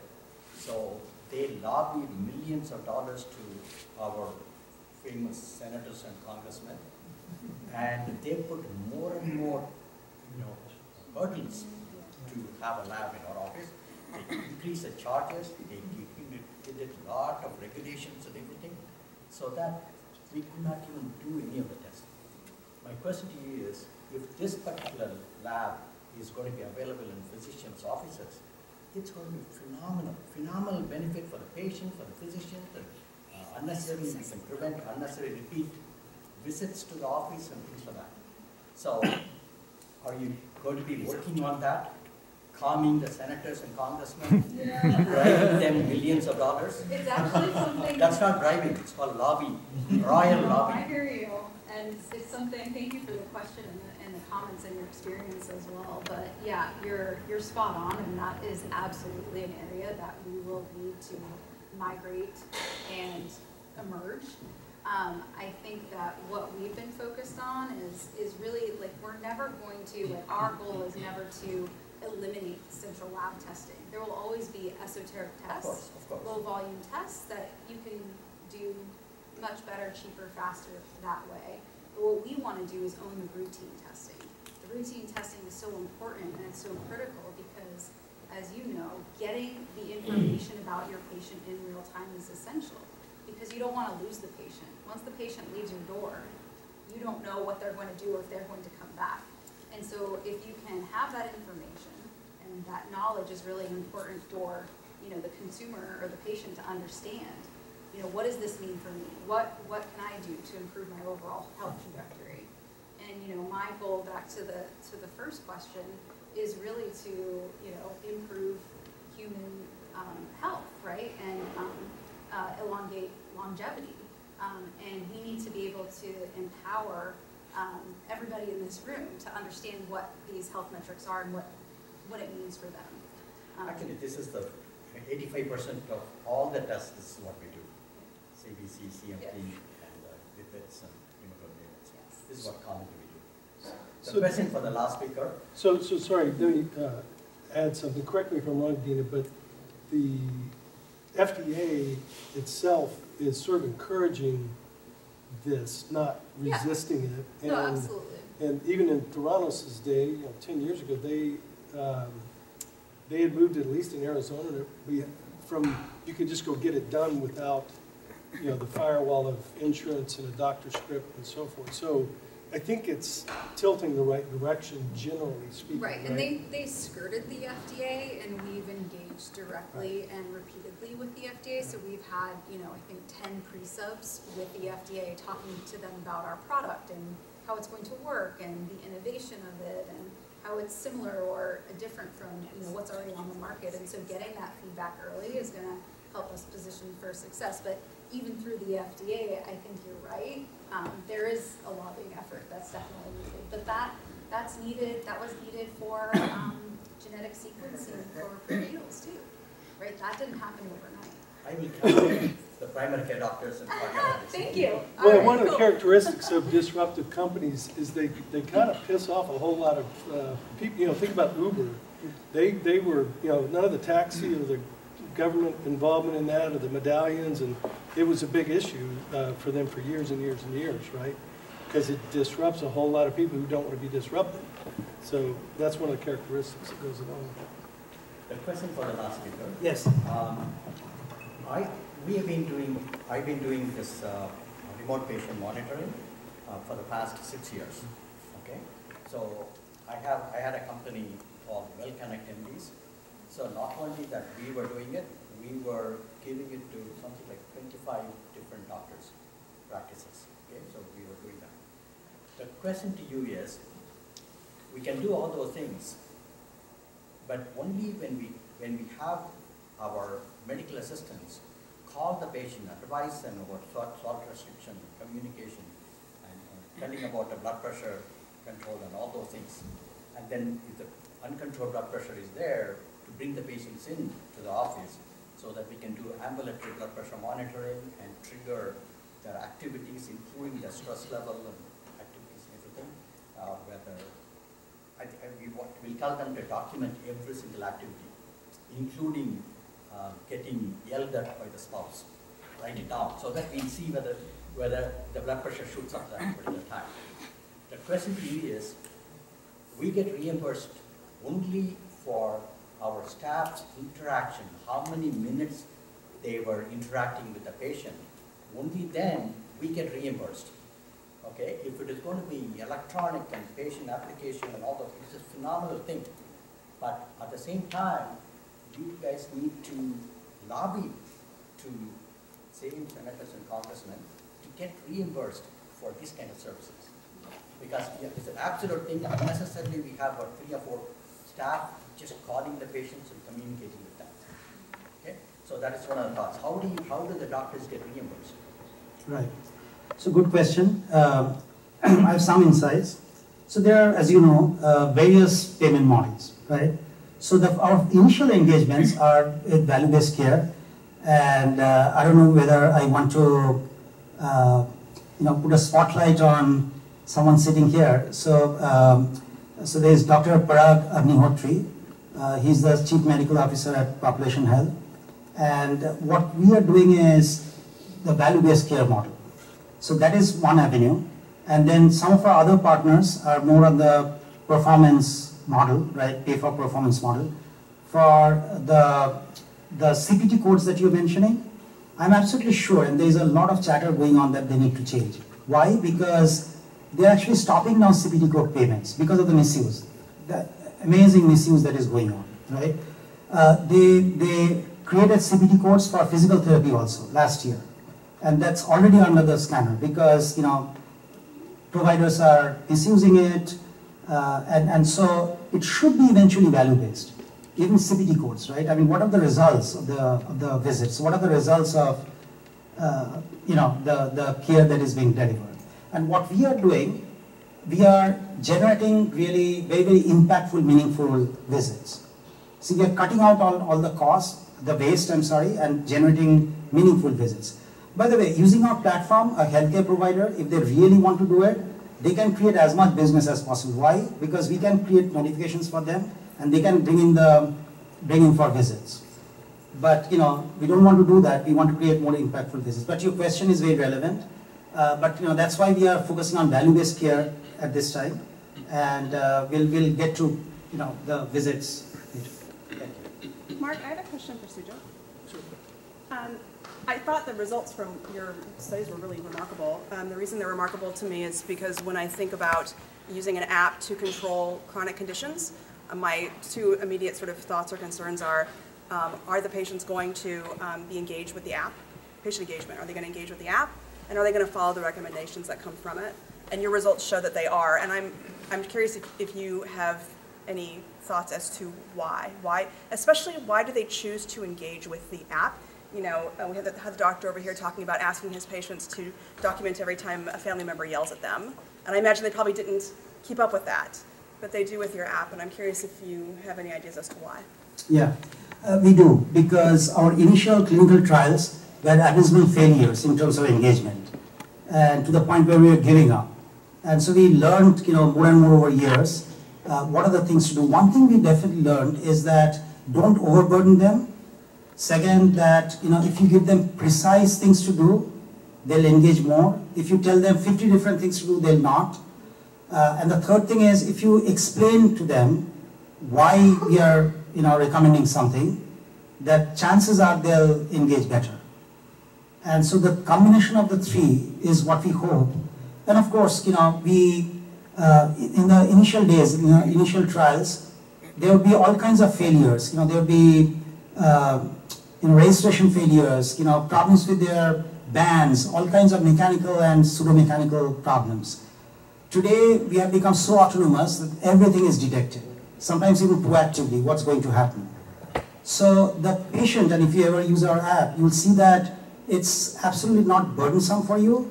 You will not get badges like Fitbit gives out for Paris and this and that. You'll not get such frivolous things, but you'll get meaningful, to the point things which you see that it's improving something for you, right? It's like medication. Why do I take blood pressure medication every day? Because I know that if I stop taking it, there'll be a problem.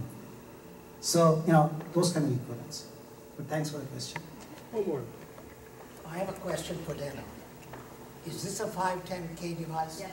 Have you submitted to FDA? We have not. So we've only done pre-submissions, and basically Can this you year come is to the about microphone, please? Yeah. The question was, is this a 510K cleared device? It will be. We have not yet submitted and done our formal clinical study and submitted to the FDA. That's in plans for early next year. What's going to be the cost? The cost of the device? So the device itself is, we're going to kind of leverage a reagent rental model, kind of similar to what they do with sequencers. So you place the device basically at no cost, and then it's a reagent rental for the consumables. So consumable would be the reagents? Those are the reagents, yep. How much does it weigh?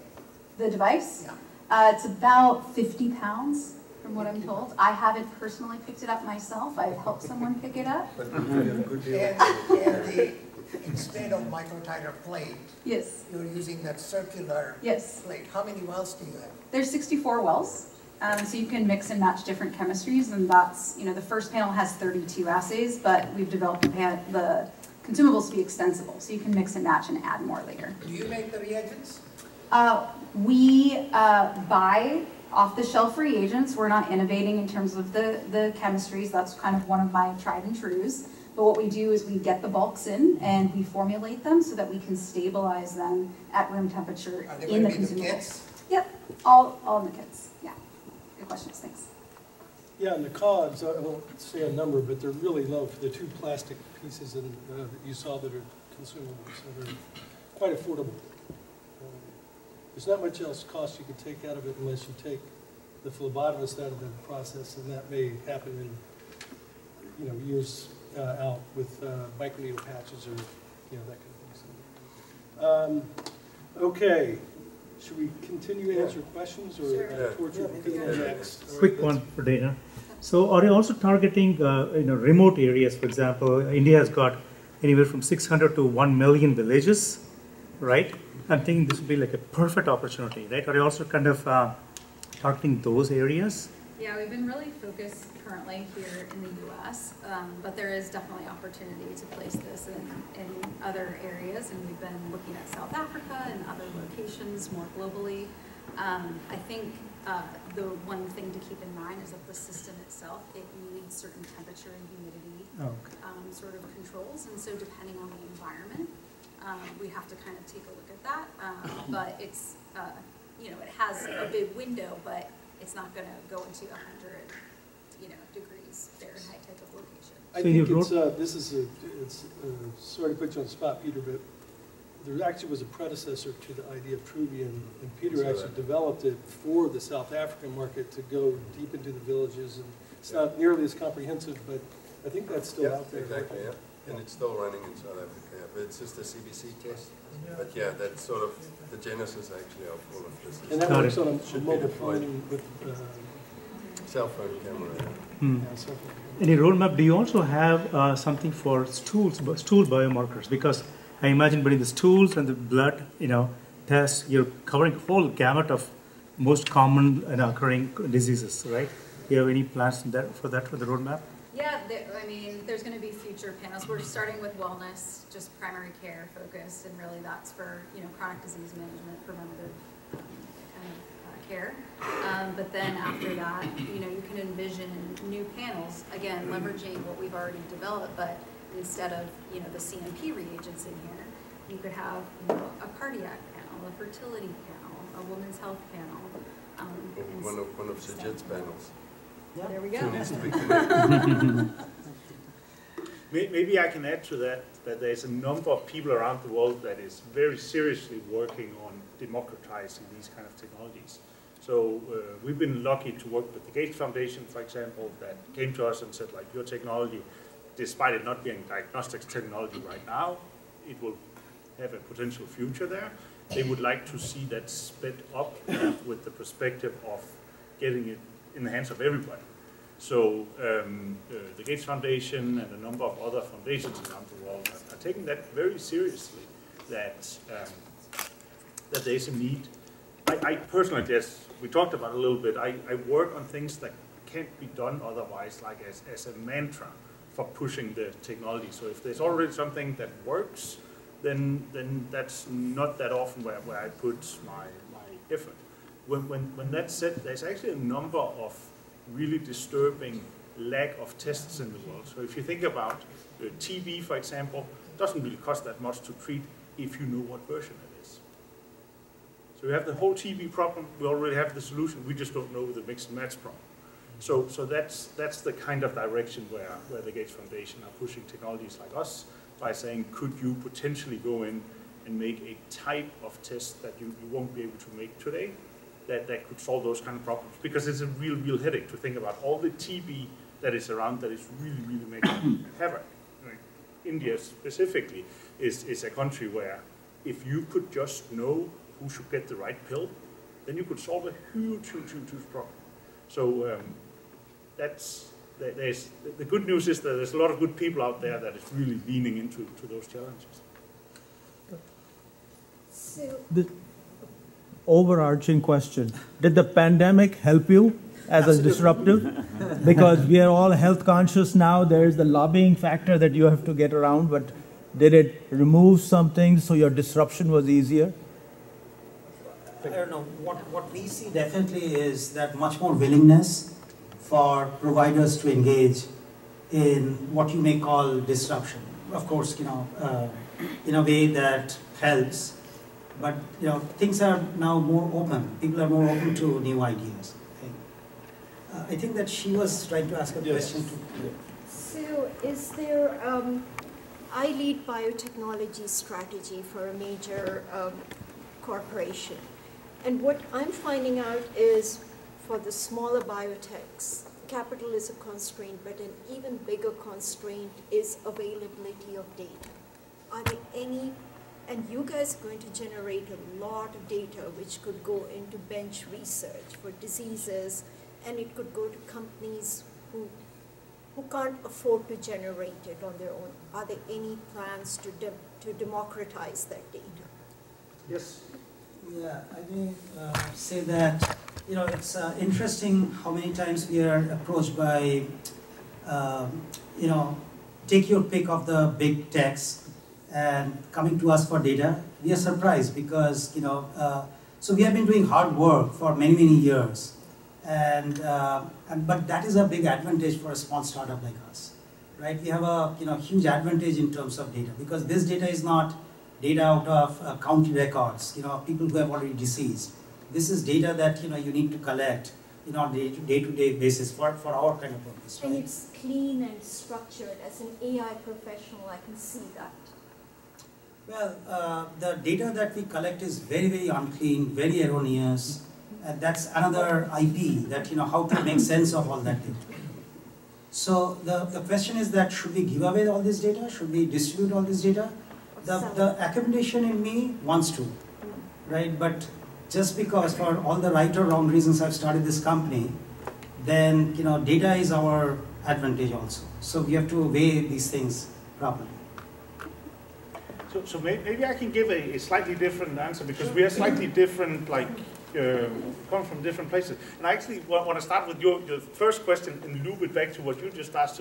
You asked about disruptive, and we got the homework here as a panel before we came to think about that. And I was like, oh no, I've never thought about that. And I was literally semi-panicking until I was just like, that's just because I start with the end in mind. So we think about who we enable.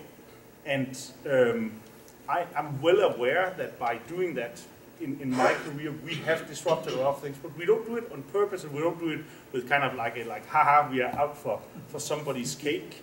And that's true what Pieter was saying, it overall leads to better things because it opens up for new generations of opportunity and more for more people. And it kind of loops back to what you're asking about AI. And I think the conversation about AI, and you kind of lead to it with your question, is it's not just about big data sets. It's actually about the most signal in the data. Because otherwise, you can think of it like, if I were to build a house and I went out with an algorithm that can just take a lot of building blocks and build the house for me, I won't let it go and pick up on the basically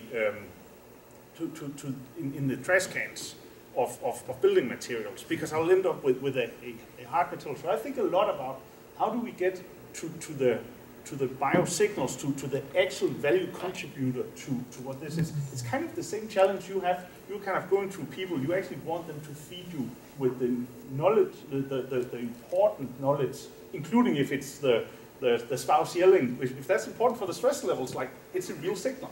But it might also be that it's actually misunderstood some of the things. So leading the witness in asking a question that you can only answer yes to and keeping your self-esteem and things like that. That's why I mentioned a lot of erroneous signals. Exactly, I've heard you say that. So in the bio side of the world, when it comes to, for example, drug development and deep analysis, I think what we will face the next 5-10 years, especially with the new AI tools coming out, is the people that have access to data.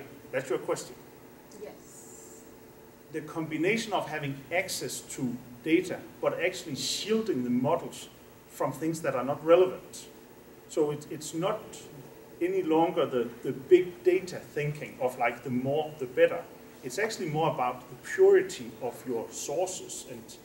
And with the risk of getting a little philosophical here, the more perspective you can get on the same problem that are not directly correlated to each other, you will get the more signal from that. So that's leading to Pieter's arguments with multiomics. If you can have a cancer, lung cancer, where it's cell-free DNA, but also sneak peeking at if the immune system is going crazy.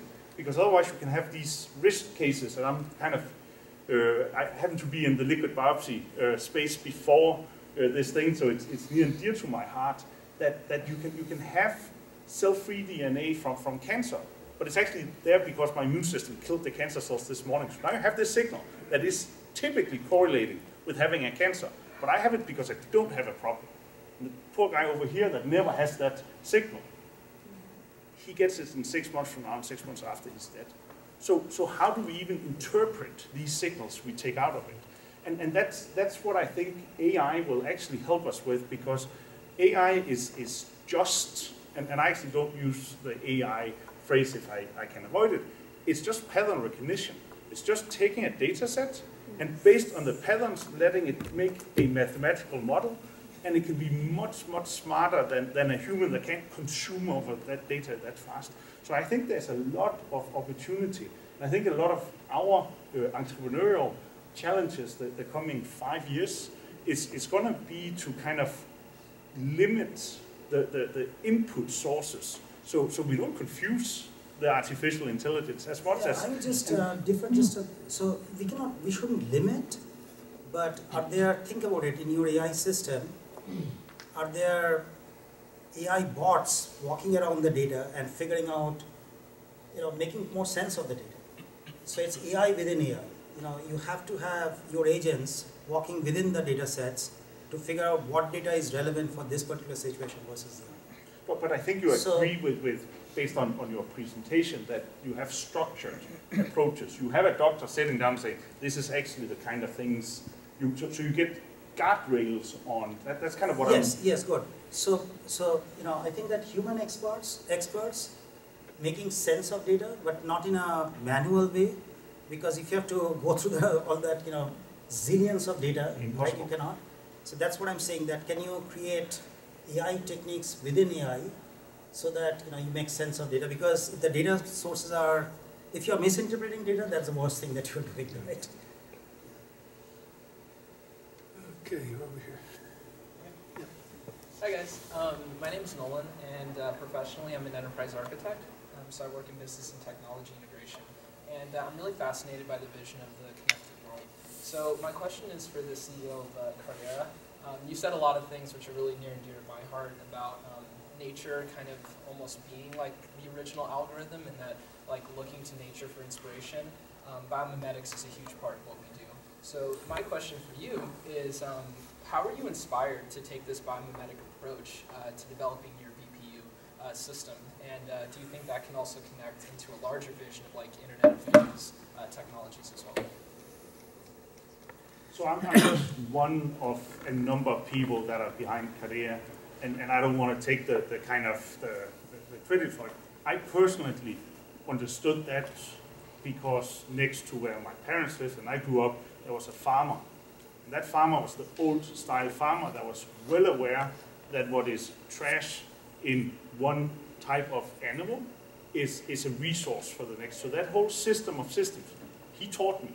He was a guy that had never gone to school, by the way. So I also think sometimes kind of getting other perspective on things is very healthy.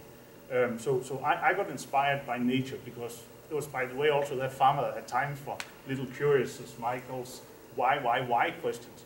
He actually took the time and said, like, well, the reason why we keep these things separate is because they can actually carry over diseases. But these diseases can't carry over, and what is basically poop over here is fertilized over here, and it's growth over here, and comes back. And the way of farming, the old traditional farming before it was factory farms, they actually understood this, and he knew it from his father, that basically for generations. So that's where I passionately started understanding the system of system things, and the fascination of biology and nature started for me. And then I've just been around some really, really smart people. I love being around scientists because they're 100 times smarter than I am, and I get to be the guy that says why all the time. And then maybe I have a little bit of skill of getting people to work together, and then when I've heard all the whys, I can tell the story in some of the phrases you heard on the video, so that it's easier to consume.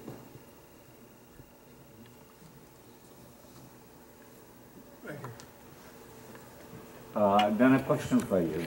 Unfortunately, Fairna has left a lot of black spot in this technology. How do you overcome the suspicion in the marketplace? And secondly, if you have submitted for FDA approval, what kind of data you have given to the FDA?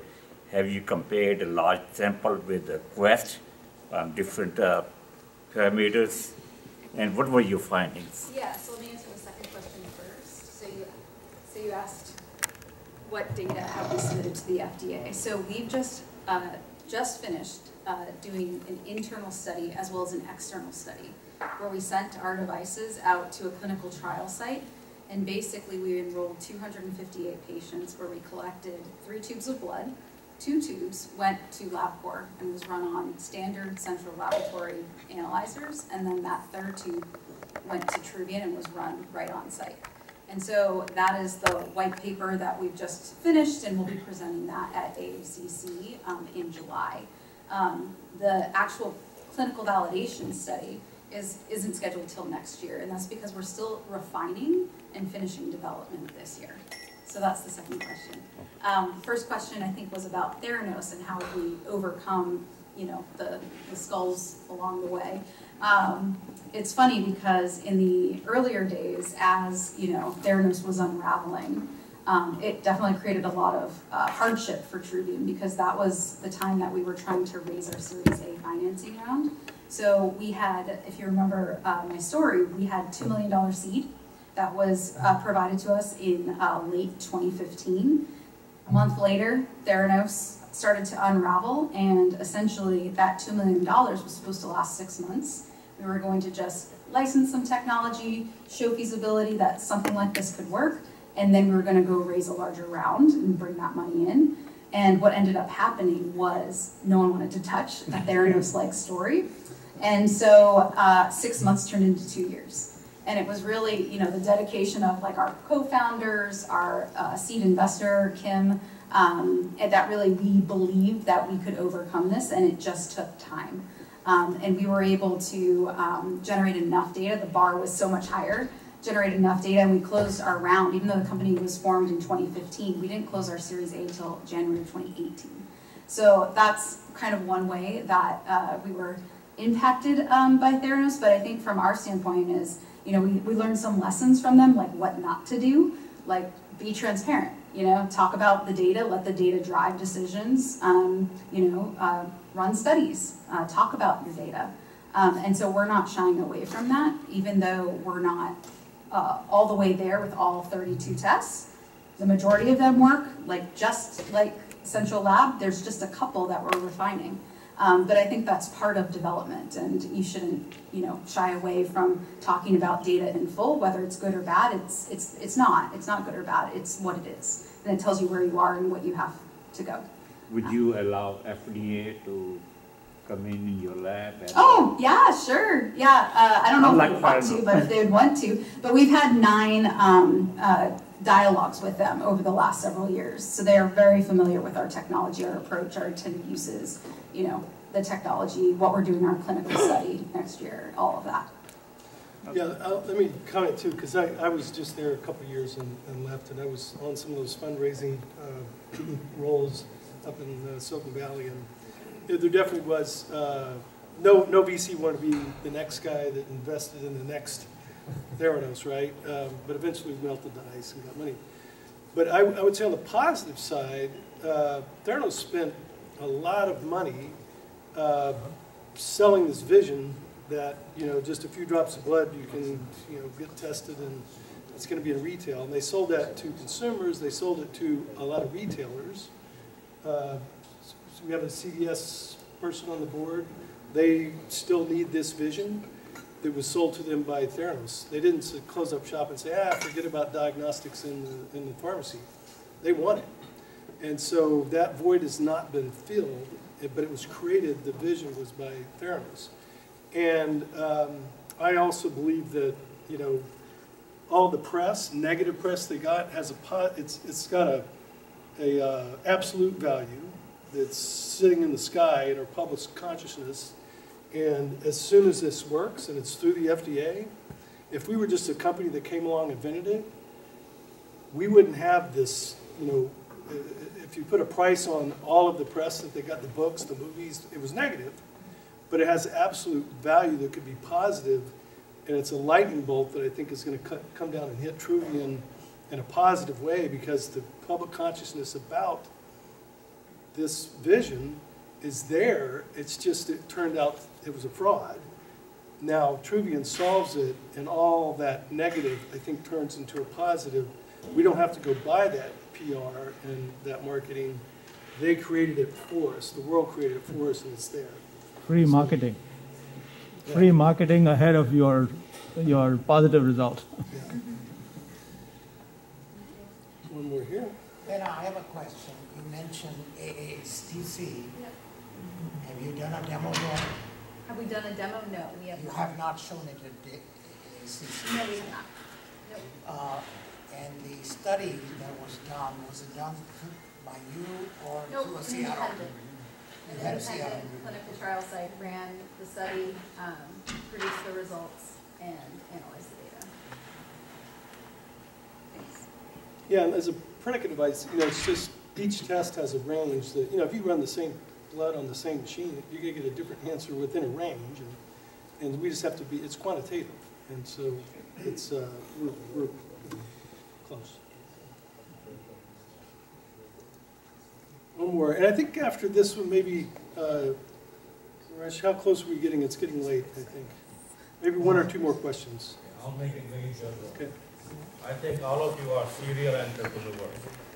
And I'm not sure how much money you have raised, but if there are some chances are some of you are going to go IPO, raise some more money. If all four of you could talk about the opportunities, this is a large brain trust here. If there are any opportunities for us to be engaged with you, talk about it. We'll be taking checks at the door. Can we all get stock option? We'll follow up with the paperwork later. Share with those opportunities with us. And I think it's been a very exciting presentation. I'm overwhelmed. You guys are not exactly early stage startup. So I think you are a long way to productizations. I mean, you're already there. Anyhow, so share with us how to become engaged with you. I second more. Yeah, we'll do the paperwork later. Just give us the checks tonight.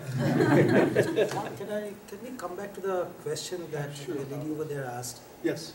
Because I think that it's a very relevant question, and you asked the question about disruptive companies, and trading off between disruption and the value it brings versus the job loss.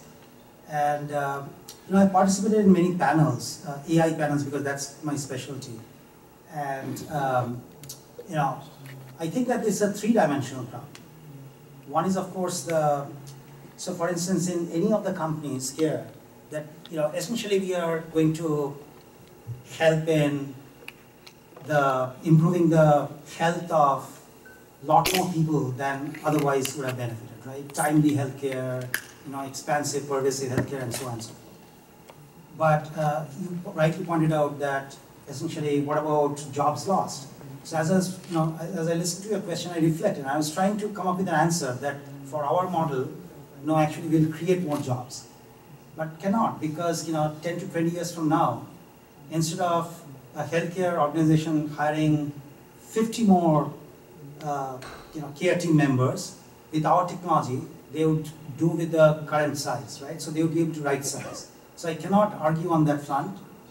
And so what is the solution there? And the third, of course, is all the disinformation that, all the bad actors that can use everything that we are doing and create, other kinds of societal challenges or economic challenges. So it's a three-dimensional problem, and the only reason I thought of reflecting on this is that, it's a great topic for TiE to have a meaningful panel, because, one of the things that I mentioned as I participate in various AI panels is that it's up to technology leaders like us to come up with solutions. I don't think our political systems, maybe even the economic systems, will be able to resolve this in a meaningful way.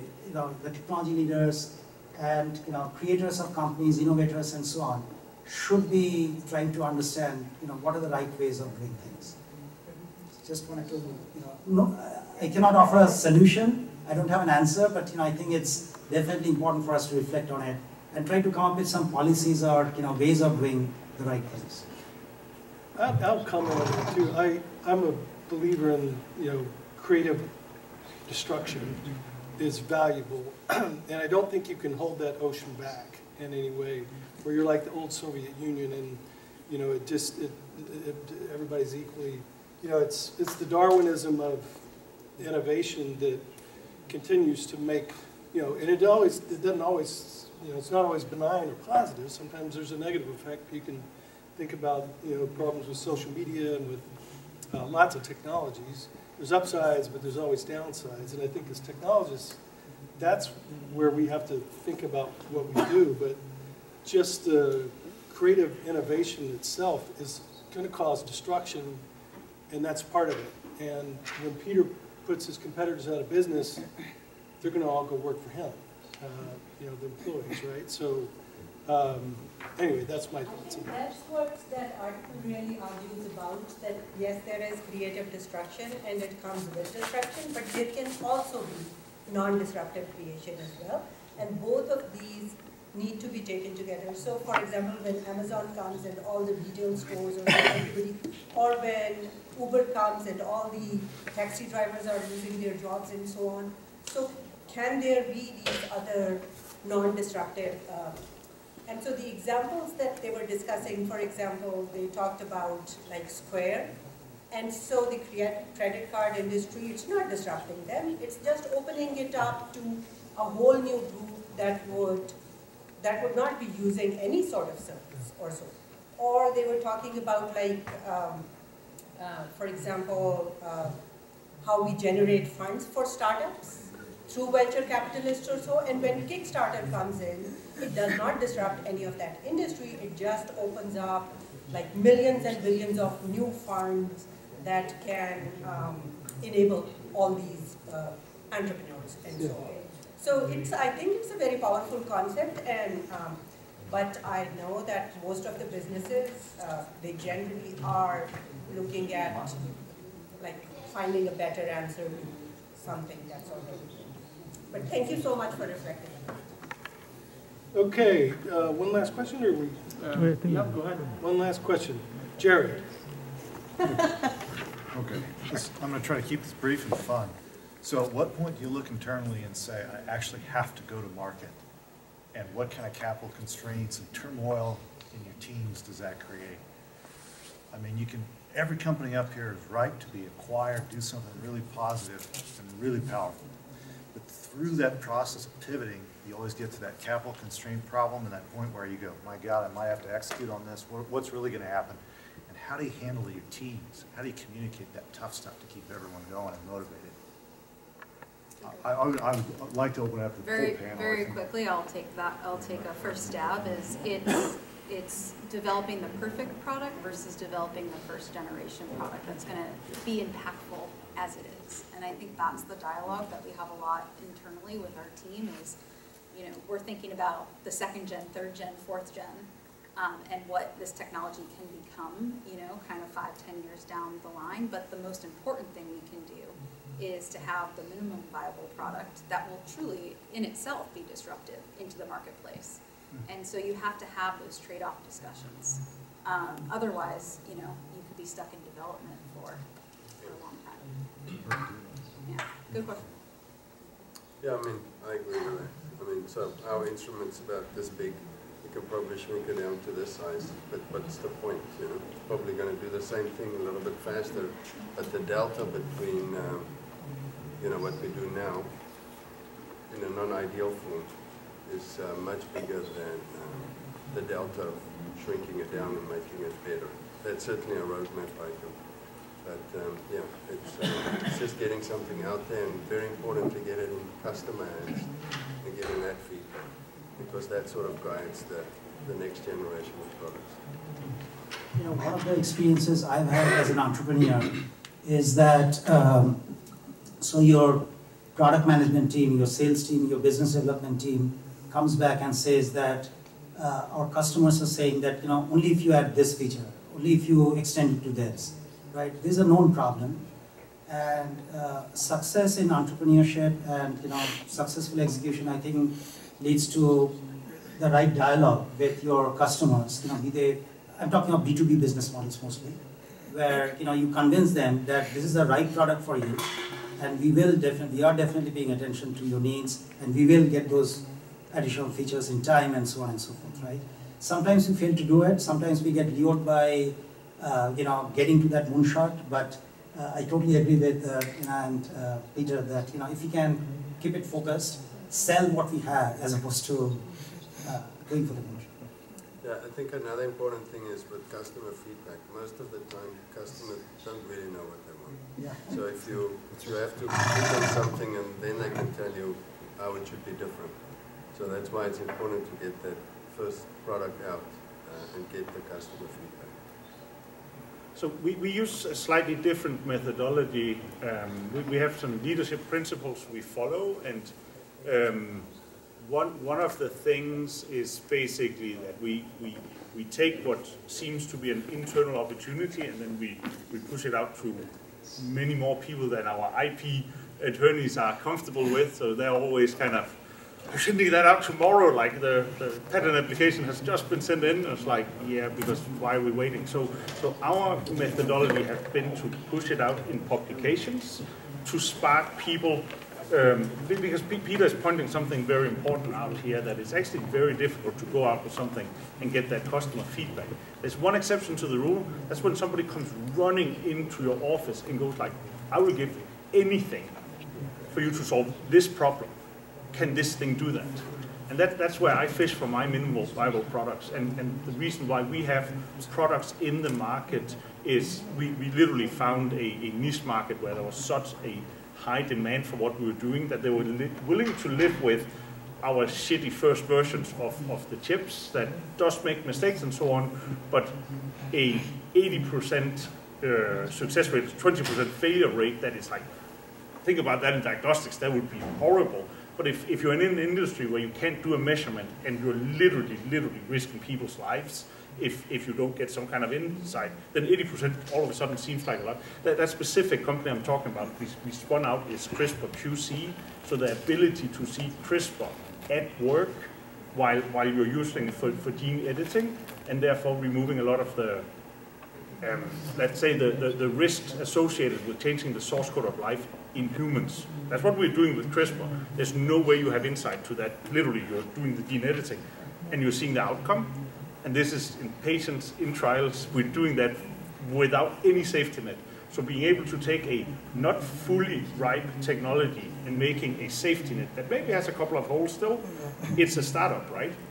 It's much better than nothing. So that's one of the reasons why I'm adamant about if there's something already, like I don't dare to push it out as fast as I like pushing things out, because I like basically forcing innovation. And that actually answers your question that I don't think we answered. What can you do?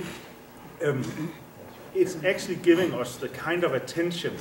So it's not a check. Follow us what we do. We put these videos out for a reason, to communicate, because we are looking exactly as you say for brain trust.